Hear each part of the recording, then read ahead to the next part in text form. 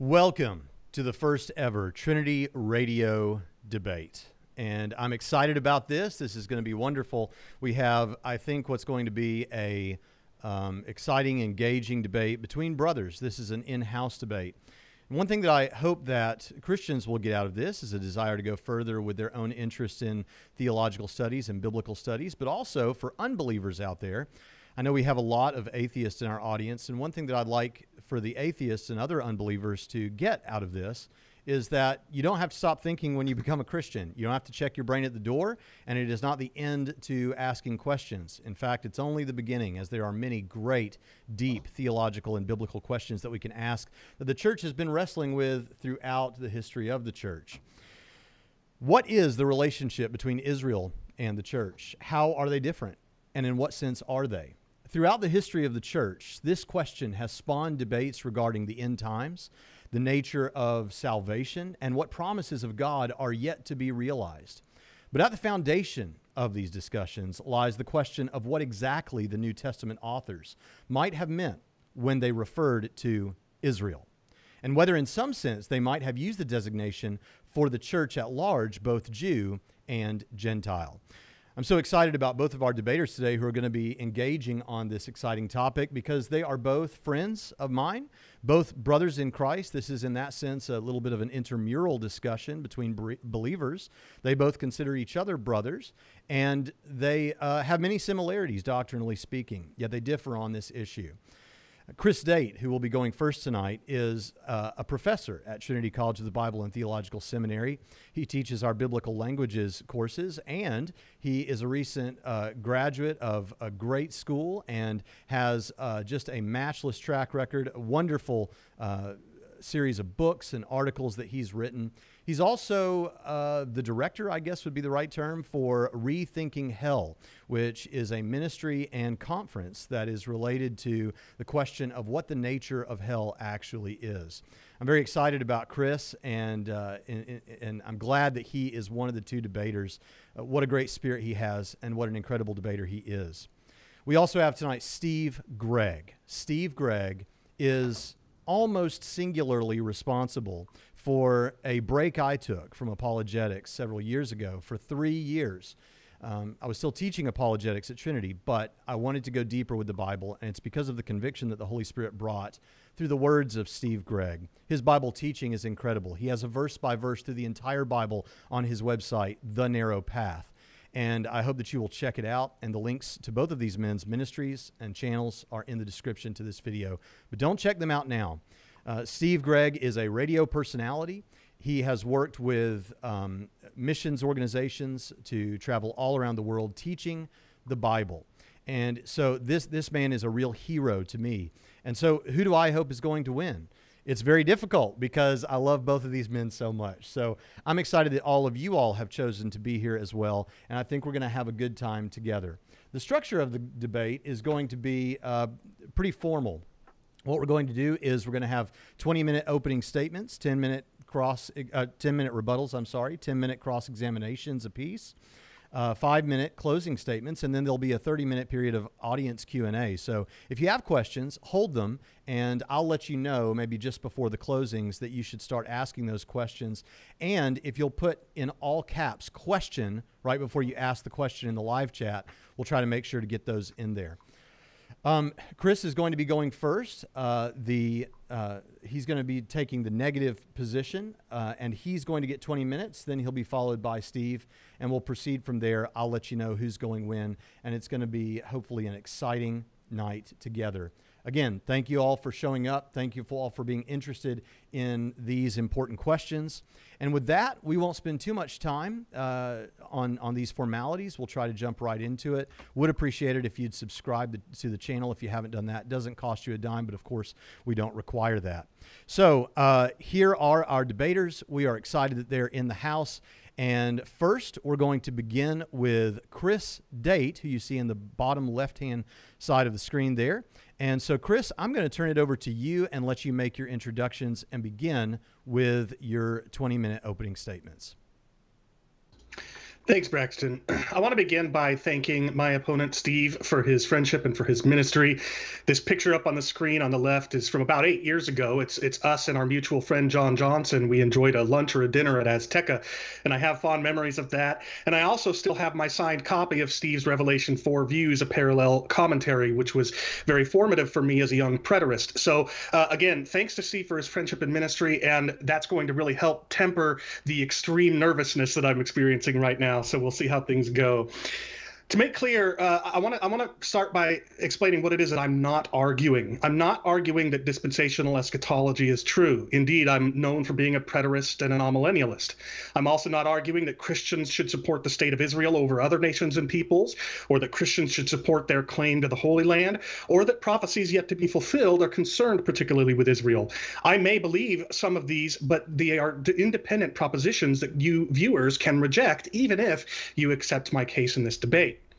What I am arguing is that Israel is specifically Jacob and his descendants, as well as possibly Gentile converts to Judaism. So if this large circle in this Venn diagram is humankind, the smaller circle represents the subset of humanity known as Israel. Secondly, I'll be arguing that the church is believers in Jesus from among both Israel and the Gentiles. So here's another subset of humanity that overlaps with the first, this second subset being the church. Finally, I will argue that Israel, in quotes, that is true spiritual Israel, is the remnant of Israel that believes in Jesus, that remnant being represented by the overlap between the church and Israel. Now, I just said a moment ago that if you accept my case, it doesn't commit you to any of other peculiar dispensationalist views. So why this specific question? Why does it matter? Well, firstly, it matters because if I'm right, calling the church true or spiritual Israel and Gentile believers true or spiritual Jews offends Jewish people unnecessarily, inhibiting their salvation. It also matters because the meaning of even just a single, seemingly straightforward word can greatly impact larger debates. Think, for example, of the word prognosko or foreknew in Romans 8:29 and 30, and how that impacts the larger Calvinism versus non-Calvinism debate. And thirdly, when you start off course on a trajectory by just a little bit, you can end up missing your desired destination by a whole lot.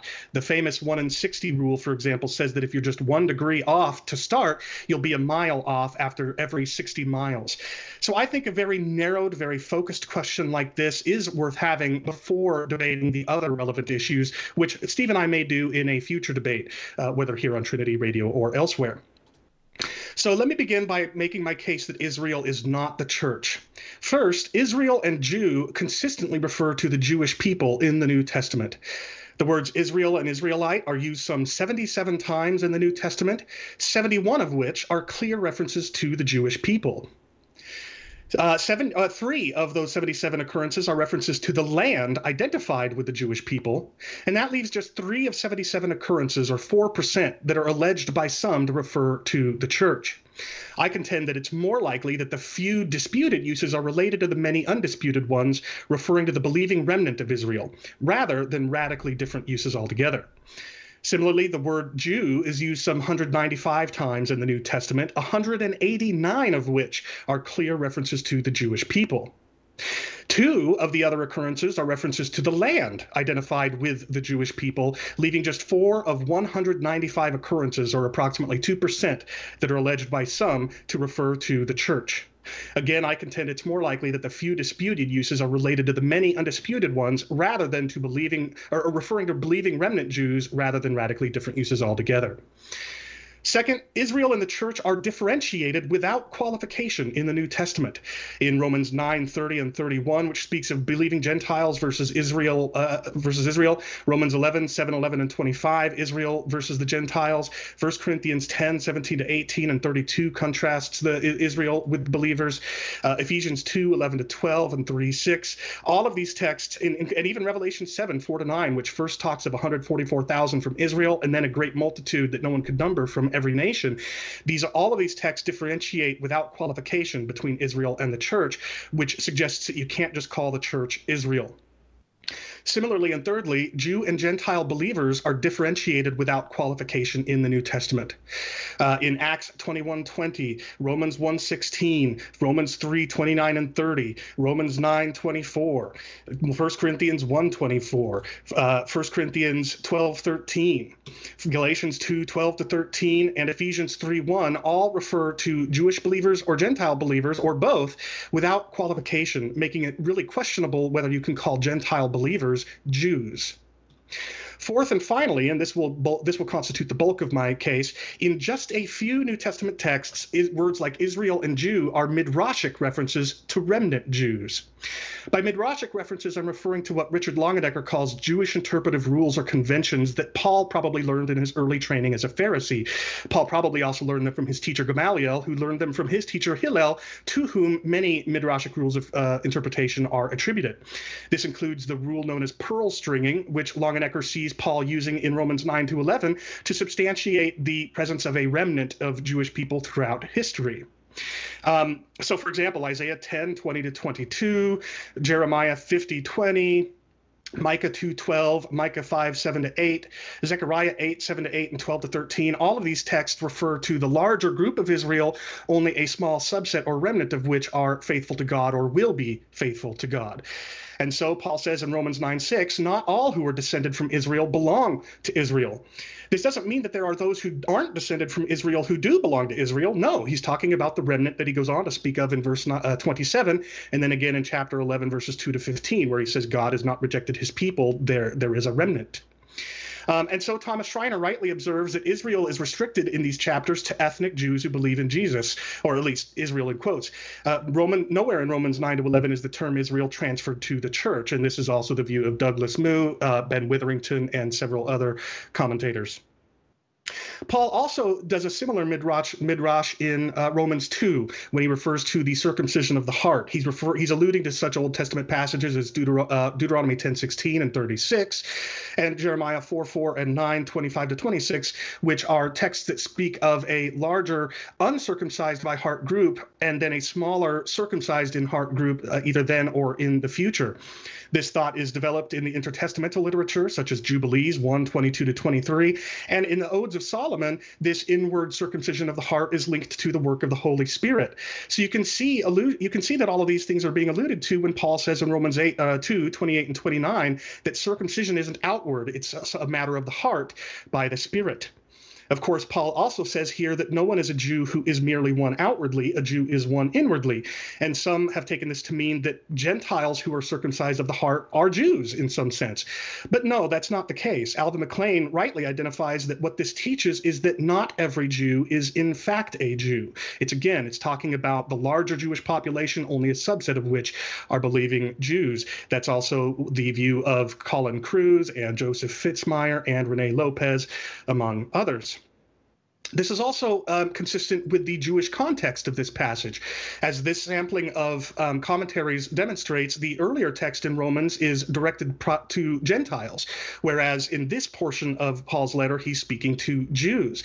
And so Arnold Fruchtenbaum rightly says we've got to take the context into consideration. Paul is dealing with Jews, and his distinction is not between Jews who do not believe and Gentiles who do. It's between Jews who don't believe and Jews who do.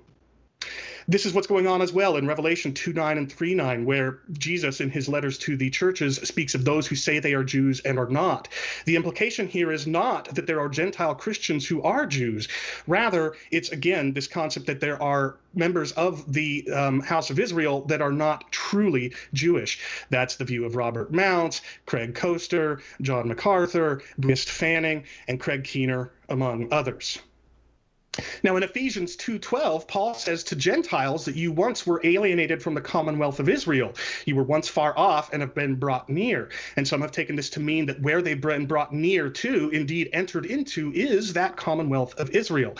But no, that's not the case. Ben Witherington rightly explains that it's odd that Paul would call the group of Jew and Gentile united in Christ the commonwealth or politeia of Israel, which suggests a political entity.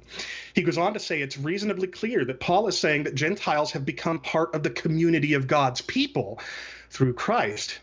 Andrew Lincoln also says that this community of God's people is a newly created community, not a pre-existing one into which Gentiles have been added. And he substantiates this from verses 19 to 22, in which Paul says that both groups are members of the household of God, joined together, built together, not simply one group grafted into the other. Indeed, Darrell Bach agrees the picture is not of Gentiles becoming Jews or simply moving into their space. Rather, they are being brought into something new, the one new man, not a pre-existing man. And that's what Paul says in verses 15 and 16, right after the after the Commonwealth of Israel reference. He says he's made the both into one new man in place of the two. This is also what's going on with Paul's olive tree analogy in Romans 11:17, where he says that Gentiles have been grafted in among the natural branches of the tree. Again, some have taken this to mean that Gentiles have been grafted into Israel because Israel is represented by an olive tree in places in the Old Testament. But again, that's a misunderstanding. As Thomas Schreiner rightly acknowledges, the olive tree here is better described as the people of God, that new man that Paul speaks of in Ephesians, which is composed of both Jews and Gentiles. This is also the view of Grant Osborne. Sarah Lancaster explains why the olive tree analogy is used to describe the people of God. It's because Gentiles have been brought into the relationship with God that God had established and maintained with Israel originally. And so Arnold Fruchtenbaum sees the olive tree as not representing Israel or the church, but representing a place of spiritual blessing, the root of which is the Abrahamic covenant. And this is consistent with what Rene Lopez also identifies here, that Gentiles are grafted into the place of blessing by becoming God's people, as Paul had said earlier in chapter 9. So that brings us to the quintessential Israel is the church or the church is Israel text, Galatians 6:16. Every single person who thinks that the church is in some sense Israel cites this text in support. Some translations, like the NIV, the NLT, and the RSV, seem to indicate that Paul is speaking of the same group twice. Peace and mercy, the NIV says, to all who follow this rule, to the Israel of God. And then those other translations do something similar. Longenecker explains that this reflects the view that the second chi, or and, should be seen as explicative or epexegetical. So it clarifies the meaning of the first group, those who follow this rule, even on, or that is, the Israel of God. But most translations preserve the normative meaning of the conjunction chi, the ESV, the NASB, and a number of others. And they read more like peace and mercy be upon them, those who follow the rule, and upon the Israel of God. And while this doesn't necessitate my reading, it does lend itself to mine. And I'm going to make an argument for my reading of the text now, which is that the Israel of God refers to believing Jews, not to believing Christians or believing Gentiles or Jews. My case is thus. First, nowhere else in all of Scripture is the church called Israel. I've already gone over this. Second, Paul's creative uses of Israel and Jew elsewhere narrow their scope rather than expand it. Again, I've already covered this.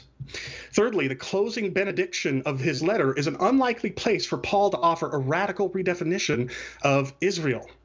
Timothy George explains this point. He says it's strange that Paul would make this crucial identification here at the end of his letter in a benediction and not in the main body where he developed at length his argument for justification by faith. Stranger still, Timothy George goes on to say, Paul did not put this potent expression to use in his magisterial exposition on the role of Israel in salvation history in Romans 9-11. Indeed, that's very curious. Curiouser still, Robert Saucy points out that Galatians may very well be the first of Paul's extant writings. So why do we not see this meaning of Israel of God, that is, as the church, found in Paul's many uses of the word elsewhere in his later extant letters? That does not seem very likely. Fourthly, such a jarring radical redefinition would defeat Paul's purposes in this letter, a letter meant to unite Jewish and Gentile believers rather than divide them. You see, Paul had said earlier in Galatians 3:28, there is neither Jew nor Greek, you are all one in Christ. Of course, he doesn't say there is only Jews, some of which are actually Greeks. No, he's saying there isn't Jew or Greek. There's no salvific distinction between the two. They're all one in Christ. Of course, Paul will elsewhere say there is a distinction between male and female, not salvifically, but in other roles, in other areas. And so likewise, there's nothing here that indicates there literally is no distinction between Jew or Greek. It's just not salvific. Peter Richardson explains that to prevent the Galatians from moving to a new Christian exclusiveness and sectarianism, Paul adds his prayer for mercy on God's faithful people, Israel. You see, he's trying to prevent the Gentiles from being prideful about their role. This is also what Robert Saucy explains, that these words in 6:16 prevent the Gentiles from an attitude of pride. So he's trying to preserve unity. It's also, though, Saucy explains, to encourage the faithful Jews among them. Or as S. Lewis Johnson puts it, near the end of this letter, with its harsh and forceful attack on the Judaists, Paul tempers his language with a special blessing for faithful believing Israelites. So you see, he's trying to prevent the Gentile believers from being prideful against Israel, and he's trying to make clear that in his condemnations of Israel earlier in the letter, he's not condemning believing Jews. He's trying to unite the two groups, not further divide them, as would be the case if he was offering such a radical redefinition of the word. Fifthly, the word kai, translated and normally, is seldom explicative, and when followed by a repeated preposition, it enumerates items in a list, which is its far more common use. This is the point that Johnson makes in his book when he says an extremely rare usage. He laments the fact that what has happened is that an extremely rare usage of the conjunction has been made to replace its common usage, when the common usage of the word, simply and, its frequent usage makes perfect good sense here. But it's not just the normative uses of the word and, it's also that repeated preposition. You see in the text, the preposition appears twice. Peace and mercy be upon them, and then there's and, kai, and then the preposition is repeated again, upon the Israel of God. And everywhere else in the New Testament that this structure is used, two distinct groups are in view. Matthew 21:5 and 7, Matthew 27:25, Luke 23:28, Acts 2:18, Acts 5:11, Acts 7:10, Romans 4:9, Hebrews 8:8, Revelation 8:10, Revelation 10:5 and 8, Revelation 19:16, and Revelation 24. In every one of them, two groups are in view. And indeed, it's in dozens of uses in the Septuagint translation of the Old Testament as well. So I think that we should agree with Donald Campbell in his commentary on Galatians that the repetition of the preposition indicates that two groups, not the same group, are in view. Sixth and finally, Paul here alludes to the final benediction of a Jewish blessing known as the Shemoneh Esrei, which refers to two groups. Peter Richardson helps explain why we know this. He says that elsewhere in Pauline prayers, blessings, and liturgical formula where coordinate or consecutive words are used, they are arranged logically. This is what he means. In Galatians 6:16, peace comes before mercy, even though logically mercy is what enables peace. But elsewhere, Paul does it in the right order. In Ephesians 1:2, it's grace first, and then peace, because grace is what makes peace possible. And in fact, he inserts peace before mercy before peace in his letters to Timothy. That's the normative structure. So Richardson goes on to explain that there's no example of the two terms appearing in the reverse order. And that makes the one example which is close, the Shemoneh Esrei, more impressive. You see, just as Paul uses peace before mercy in a sort of illogical, unexpected way, so the Shemoneh Esrei is the only one to do likewise. It has peace first and then mercy. But just as Paul speaks of two groups, them and the Israel of God, so the Shemoneh Esrei has us and all Israel, us being the local congregation and all Israel being the entire Jewish population. So just as the Shemoneh Esrei has two groups in view, and that's that to which Paul is alluding, so we should understand Paul to be doing the same in Galatians, as Richardson concludes, and as Ben Witherington concludes. So I think that we should agree with Ernest DeWitt Burton, who says that this expression, Israel of God, applies not to the Christian community, but to Jews. Yet it's not just Israel full stop, it's Israel of God. So it's therefore not a reference to the whole Jewish nation, but rather to pious Israel, the remnant, or possibly the pious Israel that all of Israel will be in the eschaton if one understands Paul's all Israel shall be saved to be referring to a future restoration of Israel. Those are the two best understandings of the Israel of God in Galatians 6:16, either presently the Jewish believers in Christ, or all Jewish believers in Christ, including the all Israel that will be saved in the eschaton. But just as a reminder, you can accept this case that I've made for the word Israel being preserved in the New Testament as a reference to to either Jews worldwide or to Jewish believers. You can accept this case, as strong as I think it is, without having to embrace all other sorts of peculiarities about dispensationalism. And as I've already explained, indeed, I'm not a dispensationalist. So I'm hoping that will sort of allow you to let your guard down, you viewers who are worried that somehow you're going to have to be committed to dispensationalist and all of its peculiarities if you accept my case. Be at ease. You don't have to. You can accept what I'm saying here for the reasons that I offered at the beginning, that its importance, without becoming a full-fledged dispensationalist. Thank you. All right. Thank you, Chris, for that opening statement. And now we will move to Steve Gregg, and Steve Gregg has 20 minutes as well for his opening statement. And we'll get the PowerPoint set up here. You got it? And there it is. And so, Steve, you go at it, brother, and I'll start the timer. Okay. Well, I appreciate Chris's presentation, and I agree with probably most of it. I disagree with much of what the scholars say that he quoted, but I agree with most of his premise. That is that most of the time in the Bible, the word Israel, and even in the New Testament, it means Israel, the Jewish people. Of course, he mentioned how many times Israel and Jew are used in the New Testament. If we would eliminate the number of times those occur in the Gospels and the book of Acts, we would have a somewhat more clear picture, because the Gospels, of course, are a narration that contrasts the Jews and Israel with the disciples of Jesus, and even with Jesus himself, who happened to be a Jew, and so were his disciples, but often says the Jews said this and the Jews did that. So we know that the writers of the Gospels, of course, make the distinction that the Old Testament makes between Jews and Gentiles, and even between Jews and Jesus and the apostles sometimes.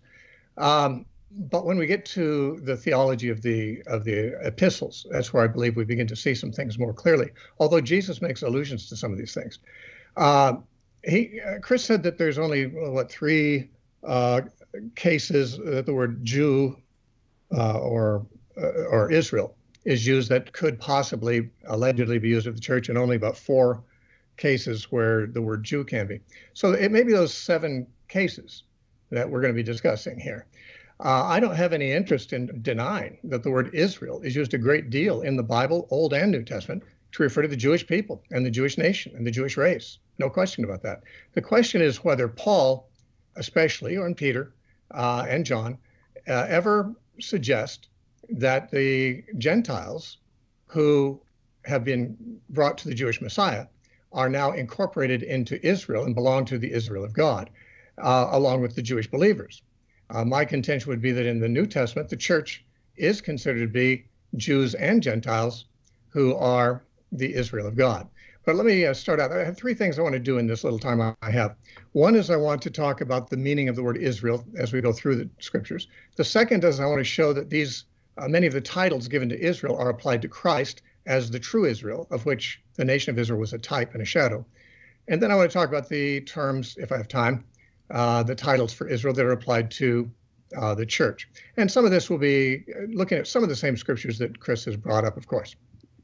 But these are this is my thesis here that I'd like to give, that the term Israel is used in many ways in Scripture, and yet in some cases it refers only to the remnant of Israel, and that the cases where there's promises that make Israel special in terms of God's purposes and destiny primarily refer to this remnant, especially when it comes to New Testament time. So I agree with him that the Jewish believers are really the remnant of Israel. I just believe that once you incorporate Gentiles, then there's no distinction between Jews and Gentiles in this company. Israel was a type of Christ, so we're going to see that the titles that apply to Israel in the Bible also apply to Christ. And then, of course, because we are in Christ, the body of Christ, the church shares Christ's identity and therefore is also referred to as Israel.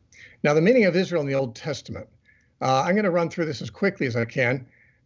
It's used many ways. First of all, of course, it refers to a man, Jacob, whose name was changed to Israel. We see that in Genesis 32:28. God said, "Your name shall no longer be called Jacob, but Israel." So it was a man. It's an individual usage initially. Then it's used of a family, where it begins to become racial. and is Jacob's family when he still only has 12 sons. And we see that, for example, in Genesis 34:7. Now the sons of Jacob came in from the field where they heard it, that is about Dinah's being raped, their sister. And the men were grieved, and they were very angry because he had done a disgraceful thing in Israel by lying with Jacob's daughter. Now, in Israel, there wasn't even a nation of Israel. It was just Jacob and his 12 sons and daughter. But we can see that in Israel means in the family of Israel. So it begins to take on a racial meaning, even more so when it comes to the family becoming large enough to be 12 tribes. This is also a racial way of speaking of them. For example, in Exodus 12, verse 3, God said, "Speak to all the congregation of Israel." Now, this is before they were made a nation. They were still in Egypt at this time, so they weren't a nation yet. But they're a big family, a very big family, a big race, 3 million people, perhaps some people say. So we have it used individually and as a small family and also as a large family. Exodus 14:30, it says, "Thus the Lord saved Israel that day from the hands of the Egyptians." Again, this is before they were a nation. This is just a big family. It's a racial designation for them. Then we have them as a nation, and this becomes a covenantal identification. There are people who are not racially Israel, but are in the nation of Israel, because the nation of Israel is based on a covenant. God said when he created the nation of Israel, in Exodus 19, verses 5 and 6 at Mount Sinai, he said, "If you will indeed obey my voice and keep my covenant, then you shall be my own possession among all the peoples of the earth, for all the earth is mine, and you shall be to me a kingdom of priests and a holy nation." They were not yet a nation, but they were going to be if they agreed to these terms. He says, these are the words that Moses should speak to all the sons of Israel. So the basis for being this nation called Israel were to be obedient to God's voice and faithful to his covenant. So it becomes a covenantal thing. And we know it wasn't racial at this point because the group at Mount Sinai were not all Israelites. There was a mixed multitude there, as we see, that in Exodus 12:38, it says that a mixed multitude left Egypt with them. A mixed multitude also went up with them, it says. So at Mount Sinai, there were Israelite, racially people, and some Gentiles, who knows what races, but others who were not of their same race. It also says in the law that a proselyte, which is not a Jewish person, when he becomes when he wants to be circumcised and so forth, can become just like a native of the land. That is no distinction between Jew or Gentile if he's circumcised. Exodus 12:48 says, "But if a stranger sojourns with you and celebrates the Passover to the Lord, let all his males be circumcised, and then let him come near to celebrate it, and he shall be like a native of the land." There'll be no distinction between himself and a racial Israelite. So the nation had people like this.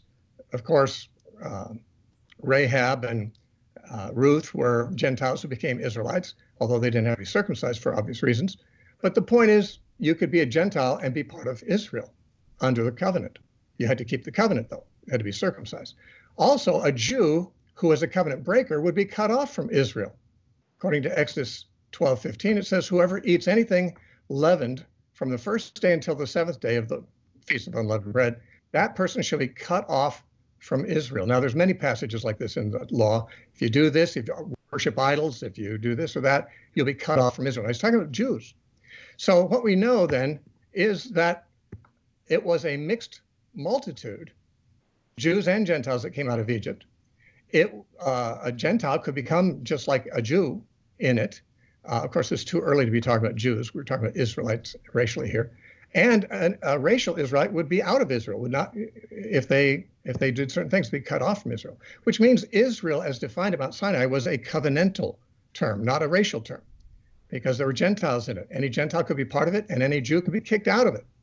What was the terms for being in it? If you obey my voice indeed and keep my covenant. So Israel, the nation, is a covenantal, not racial designation. And that's true, of course, today as well in the New Israel. Now, also the word Israel is used in a geographical sense, as Chris mentioned. It sometimes refers to the land that the Israelites lived in. As, for example, in 1 Samuel 13:19, says, "No blacksmith could be found in all the land of Israel." Or 1 Kings 1:3, "So they searched for a beautiful girl throughout all the territory of Israel." Now, here we have the word being used in terms of a geographical situation, the land that God gave them. Then there's a political designation when the two nations, the one nation divides into two, the northern kingdom versus the southern kingdom. Judah is the southern kingdom, and Israel became the name of the northern kingdom. So sometimes the word Israel is used to be a nation, a political entity, distinct from Judah, another political entity. So we see 1 Kings 14:14 and many other places in the Old Testament. Moreover, the Lord will raise up for himself a king over Israel who will cut off the house of Jeroboam. It's not talking about the Jews in Judah. It's talking about the northern kingdom. It's a political distinction.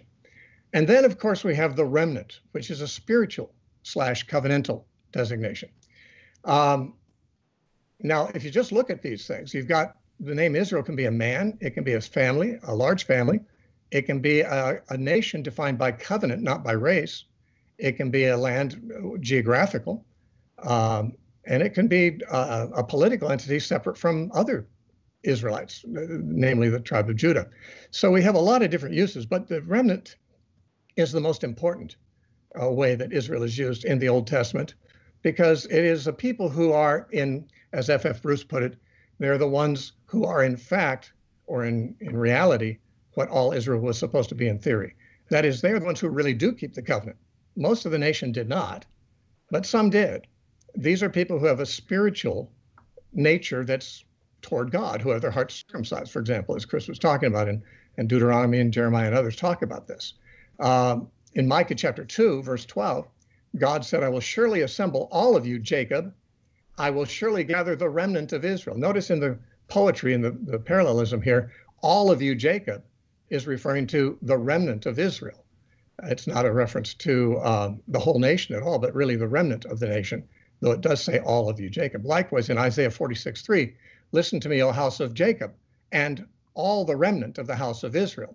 Now, I'm not really sure if Chris would suggest, since he says and makes two different groups, if he'd not recognize these are the same group. But I believe in the parallelism of the Hebrew Bible, we see the house of Israel is the same as the remnant of the house of Israel. Many things in the Old Testament are addressed to the remnant. In fact, only the remnant were given the promises that are fulfilled in the New Testament. This remnant, called Israel, is the promised remnant. In Psalm 50, verse 5, it says, gather my godly ones to me, those who have made a covenant with me by sacrifice. But later in the same chapter, it says in verse 16, but to the wicked, God says, what right have you to tell of my statutes and to take my covenant in your mouth? Now, obviously, he's addressing Israelites in both cases, Jews who are godly and who keep covenant, and Jews who are ungodly. And he says, you have no right to take my covenant in your mouth. He's not talking to Gentiles there in verse 16. Gentiles never did, as a group, tend to take God's covenant into their mouth, but the Jews did. So we see in Psalm 50 a recognition of two groups within Israel. There's the faithful remnant, and then there's the apostate majority. In Isaiah 10:21-22, which Paul quotes in Romans 9, he says, a remnant will return, the remnant of Jacob, to the mighty God. Now, the term the mighty God is only found one other place in the Bible, and that's in the previous chapter of Isaiah. In Isaiah 9:6 and 7, it says that unto us a child is born, unto us a son is given. The government shall be upon his shoulder. His name shall be called Wonderful Counselor, the mighty God. So that's the only other occurrence of this expression, the mighty God, in the Bible, and it's in the previous chapter. So it's obviously referring to Jesus. Jesus is the one referred to that they're coming to. And Paul quotes it as if that is what it means. So it says, for though your people, O Israel, may be like the sand of the sea, only a remnant within them will return. So we can see that, again, salvation is only for the faithful remnant. Joel chapter 2, which is only a couple of verses after the passage that Peter quotes on the day of Pentecost that was fulfilled there with the pouring out of the Spirit. He says, and it shall come to pass in verse 32, that whoever calls on the name of the Lord shall be saved. For in Mount Zion and in Jerusalem there shall be deliverance, as the Lord has said, among the remnant whom the Lord calls. Now, Peter quotes this in Acts chapter 2, of course, and he says, whoever, he ends at saying, whosoever shall call on the name of the Lord shall be saved. He doesn't read the rest of the passage, but he was familiar with it. Certainly, anyone who calls on the name of the Lord shall be saved, and it's in Jerusalem and Mount Zion that there's deliverance, and that is among the remnant whom the Lord calls, which would be, as we shall see, Jews and Gentiles whom God calls. So we have these various ways of speaking about Israel. It can be racial, it can be covenantal, or something else. Now, I'm really running out of time. Israel's titles applied to Christ. In Isaiah, there are several passages called the servant of Yahweh passages. And these sometimes refer to Israel, as in Isaiah 41:8, where it says, "But you, O Israel, are my servant, Jacob, whom I have chosen, the descendants of Abraham, my friend." But also there's several of them that talk about Jesus as the servant. Isaiah 42:1 through, let's not read all of it. "Behold, my servant whom I uphold, my elect one whom my soul delights. I've put my spirit upon him. He will bring forth justice to the Gentiles." This is quoted by Matthew in chapter 12 about Jesus' ministry. So the servant of Yahweh, which is a term for Israel in the Old Testament, is a reference to Christ, who is the fulfillment of the type. He is the antitype of Israel. Likewise, Yahweh's firstborn originally is Israel. Exodus 4:22 says, "Then you shall say to Pharaoh, thus says the Lord, Israel is my son, my firstborn." But Psalm 89, which is a messianic passage, verse 27 says, "I will also make him my firstborn, the highest of the kings of the earth." This is actually quoted in the book of Revelation as being about Christ, the firstborn. Likewise, in Hebrews 1:6, it says, "But when he again brings the firstborn into the world, he says, let all the angels of God worship him." So Israel is the firstborn, Christ is the firstborn. Abraham's seed, of course, is referred many times in the Bible to the nation of Israel. For example, Isaiah 41:8, "But you, O Israel, are my servant, Jacob, whom I've chosen, the descendants of Abraham, my friend." That's Abraham's seed, his descendants. However, Galatians 3:16 says, "Now to Abraham and his seed were the promises made." He does not say to seeds, plural, as of many, but as of one, to your seed, which is Christ. So Paul says references of promises made to Abraham and his seed are really made to Abraham and Christ. Israel was the type of Christ and was called the seed of Israel before Christ came, and he is the fulfillment of that. Likewise, the vine. In Isaiah chapter 5, God said that he planted a vineyard on a choice hill. And he says in verse 7, "For the vineyard of the Lord of hosts is the house of Israel, and the men of Judah are his pleasant plant." That is the vine in it. He looked for fruit from them. He didn't get it, as we know. But Jesus comes along and John 15:1 says, "I am the true vine." Now, there's no question that his Jewish listeners would know what the vine was. They are the vine. Israel's the vine. But he says, "No, I am. I'm actually the true vine." And so he is the true Israel. These terms that applied to Israel before now apply to Jesus. And if to Jesus, then to the church. The titles of Israel applied to those who are in Christ. 1 Corinthians 12:12 says, "For as the body is one and has many members, but all the members of that body, being many, are one body, so also is Christ." Now, what he's saying here is the body of Christ is Christ embodied. As a human body has many members, but they're all one body, so also is Christ. That is, Christ is one body made up of many members. And so he's identifying the church with Christ. Of course, in Ephesians 1:22 and 23, Paul says he put all things under his feet, gave him to be head over all things to the church, which is his body, the fullness of him who fills all in all. The body of Christ is the fullness of him, of Christ, says Paul. So the titles that apply to Christ also are applied to us. For example, in Galatians 3:27 through 29, Paul said, "For as many of you were baptized into Christ, have put on Christ," that is, we are in Christ. "There is neither Jew nor Greek, there is neither slave nor free, there is neither male nor female. For you are all one in Christ Jesus. And if you are Christ's, then you are Abraham's seed and heirs according to the promise." Now, we already saw earlier that Abraham's seed is a term for Israel in the Old Testament and for Christ. And now for us, because we are his, we're in him. We are that one. We're not many. It's not many seeds, but one seed. But we are one in Christ, and therefore we are the seed. The circumcision, I don't have time to go into all the scriptures about this, but obviously Philippians 3:3, written largely to a Gentile church with very few Jews in it, said, "We are the true circumcision. We are the circumcision who worship God in the spirit, rejoice in Christ Jesus, and have no confidence in the flesh." And he didn't say, "and also are physically circumcised." He's not talking to the Jews in the church. He's talking to the church. And we're all the circumcision, which is an expression by which the Jews were referred. And many times in the New Testament, the Jewish people were called the circumcision. But Paul says, yeah, but we're the circumcision now. Jews inwardly. Chris made a good point about this. This could be understood to be about Jews who believe, except he says he is not a Jew who's one inwardly. He is a Jew who's one inwardly. Yet circumcision is that of the heart of the spirit, not the letter, whose praise is not from men but from God. Truly, this applies to the remnant of Jews but it also applies to us, whom Paul said to the Philippians, we are the circumcision. So if we're circumcised in the heart, we're the true circumcision, and therefore the true Jews, which is what circumcision refers to. We are also a kingdom of priests and a holy nation. God said that to Israel in Exodus 19:6. Peter said it to us in 1 Peter 2:9. But you, he means us, are a chosen generation, a royal priesthood, a holy nation. Same terms he used to speak of Israel. They were, and we are. It is also the olive tree. I'll have to wait on that one. Chris brought something up about the olive tree. I'll have to save that for the rebuttal time because I'm out of time for what I want to present right now. I'd like to talk about that more, but we'll have to wait on that.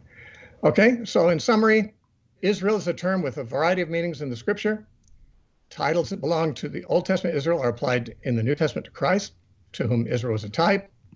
And those in Christ are his body and share in his identity, and so also share the titles that once belonged to the national Israel and now belong to Christ. And that's where I'm going to have to quit.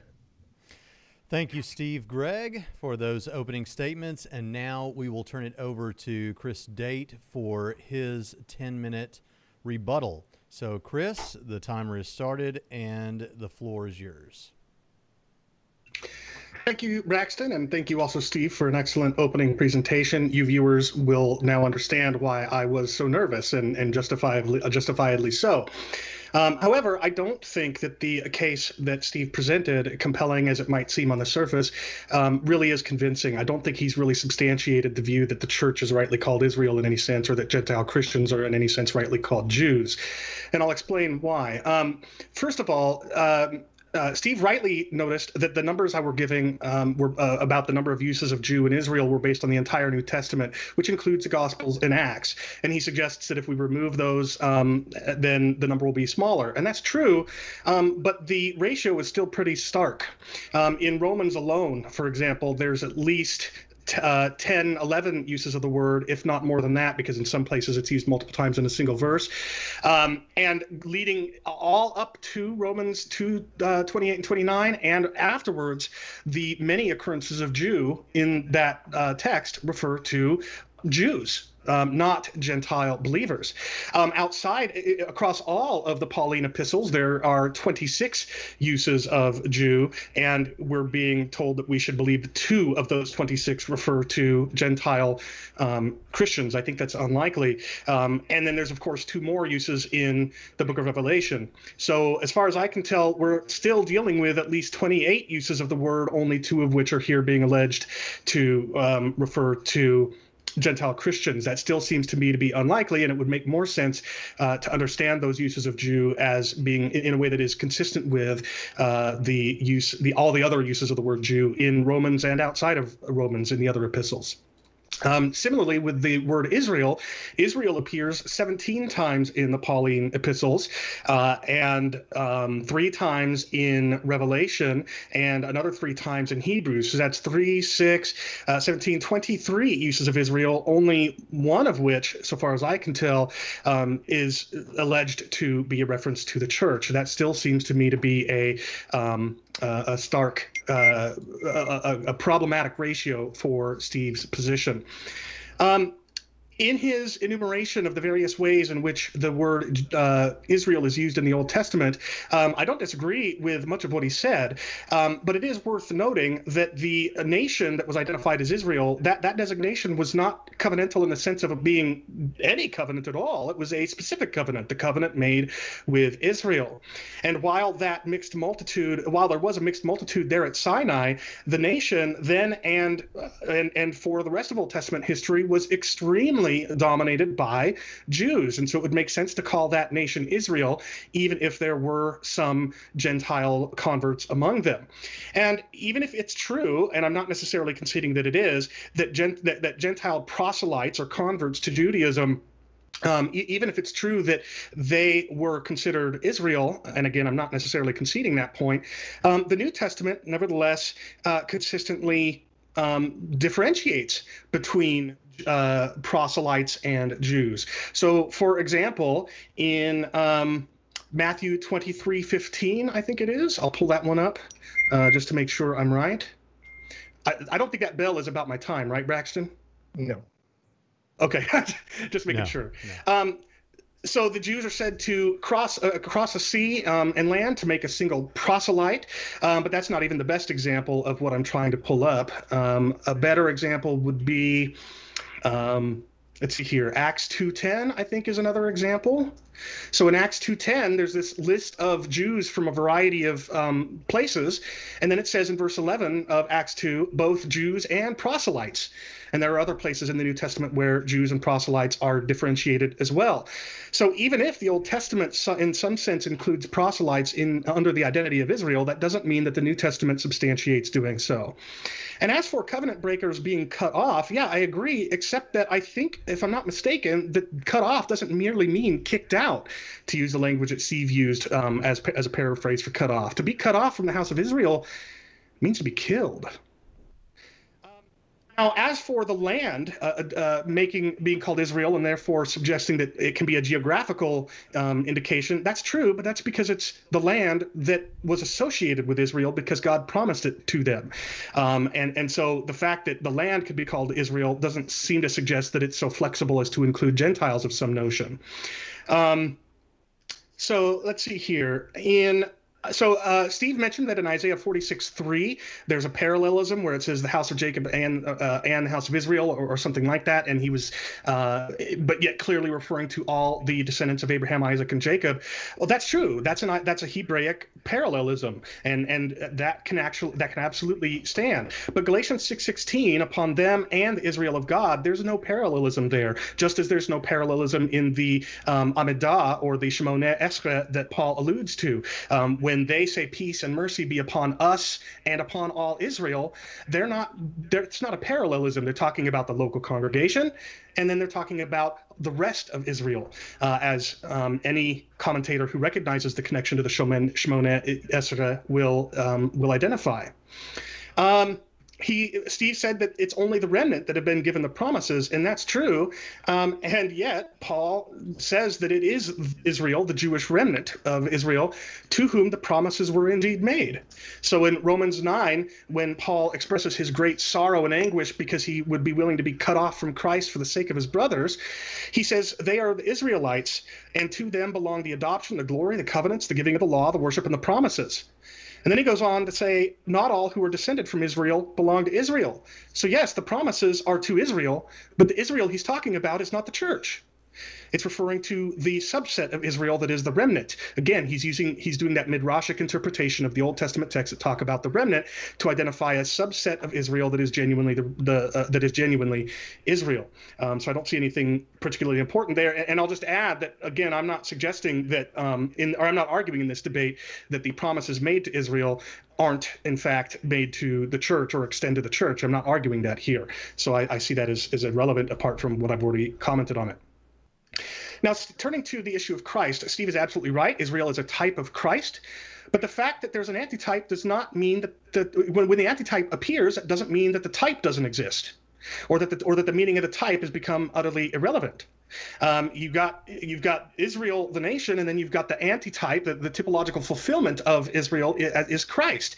That doesn't mean that Israel doesn't still properly designate the original type. Moreover, in Galatians 3:16 and elsewhere, when Paul does creative things, he's exercising midrash, like when he says that Abraham, the promises were made to Abraham and his seed, singular, not plural. People like Michael Brown and many others would tell you that this midrashic exegesis that Paul is doing does not mean that there was indeed only Christ in view in that original text. The midrashic Jewish interpretation was not one that acknowledged there was one and only one meaning to any given text. It was one that acknowledged that there were layers of meaning that midrash could unveil. But that doesn't negate the fact that the original meaning was indeed promised to the seed, which in the Hebrew could be a plurality or a singularity. And Paul is just flexibly showing how it can apply to either one. And despite the fact that Christians are indeed in Christ, Gentiles are never clearly referred to as Jews in the New Testament, and the church is never clearly referred to as Israel. How interesting it is that if Gentiles being in Christ means that it's legitimate to call Gentile Christians Jews and the church Israel, how interesting it is that we have absolutely no clear references as such in the New Testament, only extremely hotly disputed ones for which a great deal of evidence suggests they are not references to the church or to Gentile Christians. Galatians 3:27-29 does indeed say that Gentile Christians are heirs of Abraham. Other places, Paul does the same thing, but Israel was never identified merely as the descendants of Abraham. Israel were the descendants of Abraham, Isaac, and Jacob, the first man named Israel. So the fact that Gentile Christians can be considered sons of Abraham, like those sons of Abraham that Jesus said he could raise up from the stones. Notice he didn't say I can raise up Israelites from the stones. He didn't say I could raise up Israel from the stones. He said I could raise up sons of Abraham from these stones. And so likewise, Gentile Christians are sons of Abraham, but that doesn't make them Jews. It doesn't make the church Israel. Neither does circumcision of the heart make one automatically Israel. When Paul says that circumcision of the heart is what matters, and that's the kind of circumcision that the remnant of Jews has experienced, that doesn't automatically follow that anybody who is so circumcised by the heart is a Jew. All of the Old Testament and intertestamental passages to which Paul alludes with his circumcision of the heart language are still talking about a faithful remnant within Israel and not Gentiles outside of Israel joining it. And in Philippians 3:3, we are the true circumcision. It's worth noting as well that there's a dispute over whether or not Paul is actually talking about we, the church. He may indeed be referring to he and his fellow Jewish apostles. That's all the time I've got, so I'll stop there. Oh, my goodness, with 3 seconds to spare. All right. Well, thank you for that. And Steve, Gregg, you now have 10 minutes for your first rebuttal. Okay. Well, I don't dispute with Chris that it's a very seldom occurrence in the New Testament to use the word Israel or Jew to speak about a Christian or the church. What I'm saying, though, is that the concept of Israel and the concept of a Jew is often woven into Paul's argument, so that we do find, as I pointed out, the church is referred to as Abraham's seed, not just heirs, but Abraham's seed and heirs according to the promise. So whatever heirs the promise applied to, the church is them. Anyone who is Christ's is Abraham's seed. Calling us the circumcision, I do believe that Philippians 3:3 in the context would not be a reference to Paul and his fellow Jewish believers. I don't know how that would serve the purpose of anything he's trying to tell the Philippians. If he's trying to distinguish between him and them, that is the Jews and the Gentiles, I don't think Paul did much of that in any of his writings. I don't think he tried to distance himself from his Gentile readers in terms of identity. It seems obvious that he says those who are true circumcision are those who rejoice in Christ Jesus, who are worship God in the Spirit and put no confidence in the flesh. True, Jewish Christians don't do that, but Gentile Christians don't either, and that's what he's identifying as circumcision. Remember, he wrote to the Colossians in chapter 2 and said that they have been circumcised with the circumcision not made by hands, by the circumcision of Christ. So clearly Paul was referring to Gentiles. Colossians were Gentiles when he talked about us being circumcised without hands. I'm not really interested in fighting over the word he is a Jew who's one inwardly. I'm not even interested in whether Paul ever called Christians Jews or even whether he called them Israel. It's enough that he called them the descendants and heirs of Abraham's blessing, that he called us the true circumcision, that he referred to us as, or Peter referred to us as a kingdom of priests and a holy nation, which was a term that was used of Israel when he made his covenant at Mount Sinai. And you said that, the covenant at Mount Sinai, that was only made to Israelites, even though maybe some Gentiles were there. Well, no, it was made to all those who would keep his covenant. And we could say it was the covenant made at Sinai was made with everyone there on the condition that they would keep his covenant, in which case they would be part of that holy nation and that kingdom of priests. Now, I wouldn't dispute for a moment that the nation of Israel was predominantly dominated by Jewish people.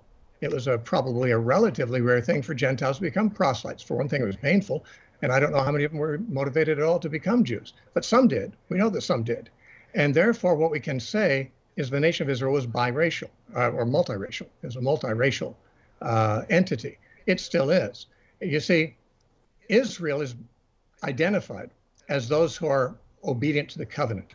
Now, when Jeremiah said, that God was going to make a new covenant with the house of Israel and the house of Judah, this was applied to the remnant, of course, because the remnant met with Jesus in the upper room, and he said, this cup is the new covenant. So he's saying, I'm establishing the new covenant with you. Now, by the way, when Paul wrote to the Corinthians, who were not Jews, in chapter 3 of 2 Corinthians, he said that the law was written on their hearts and so forth. That he obviously is applying Jeremiah 31 to their situation.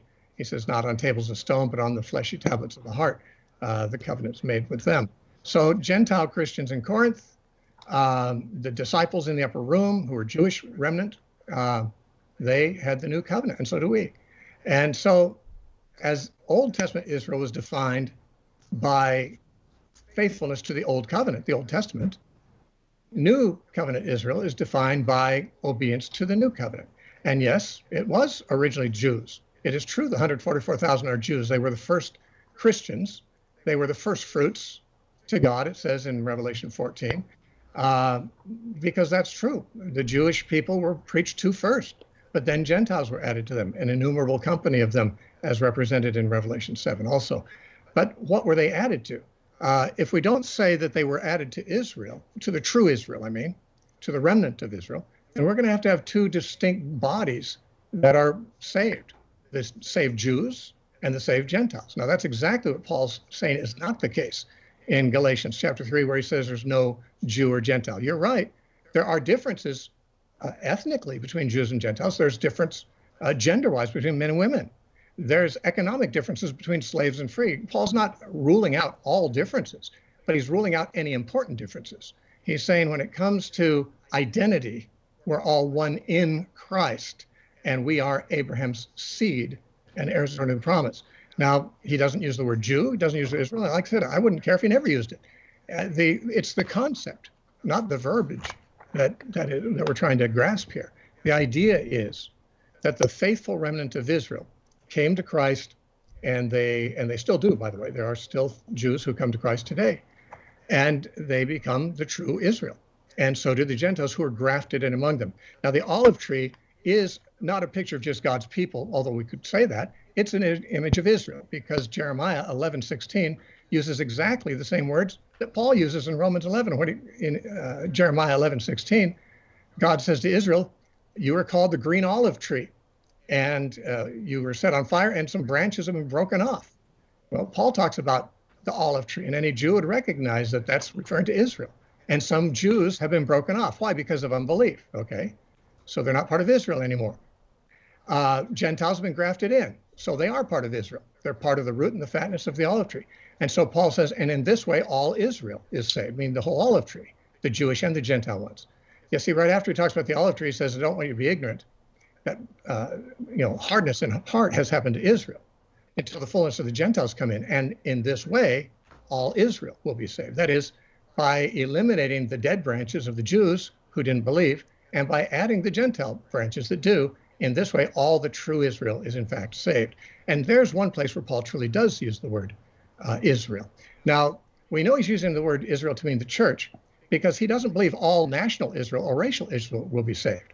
In fact, 2 chapters earlier in Romans 9:27, he quotes Isaiah 10, where he said, only a remnant of Israel will be saved. So though the children of Israel be as the sand of the seashore, only the remnant will be saved. So in the same discussion, he says, only a remnant of the Jews are going to be saved, but all the true Israel will be saved when the fullness of the Gentiles have come in. That is, he says, thus, or in this way, all Israel will be saved. It's obvious from the olive tree illustration that the olive tree is made up of Jews until the unbelieving Jews are removed, and then Gentiles are added in by faith. That's the same entity we call the body of Christ. It's the same entity Jesus referred to as the true vine himself, of which we are branches. So this is the way that Paul talks. It's the way Jesus talks, actually.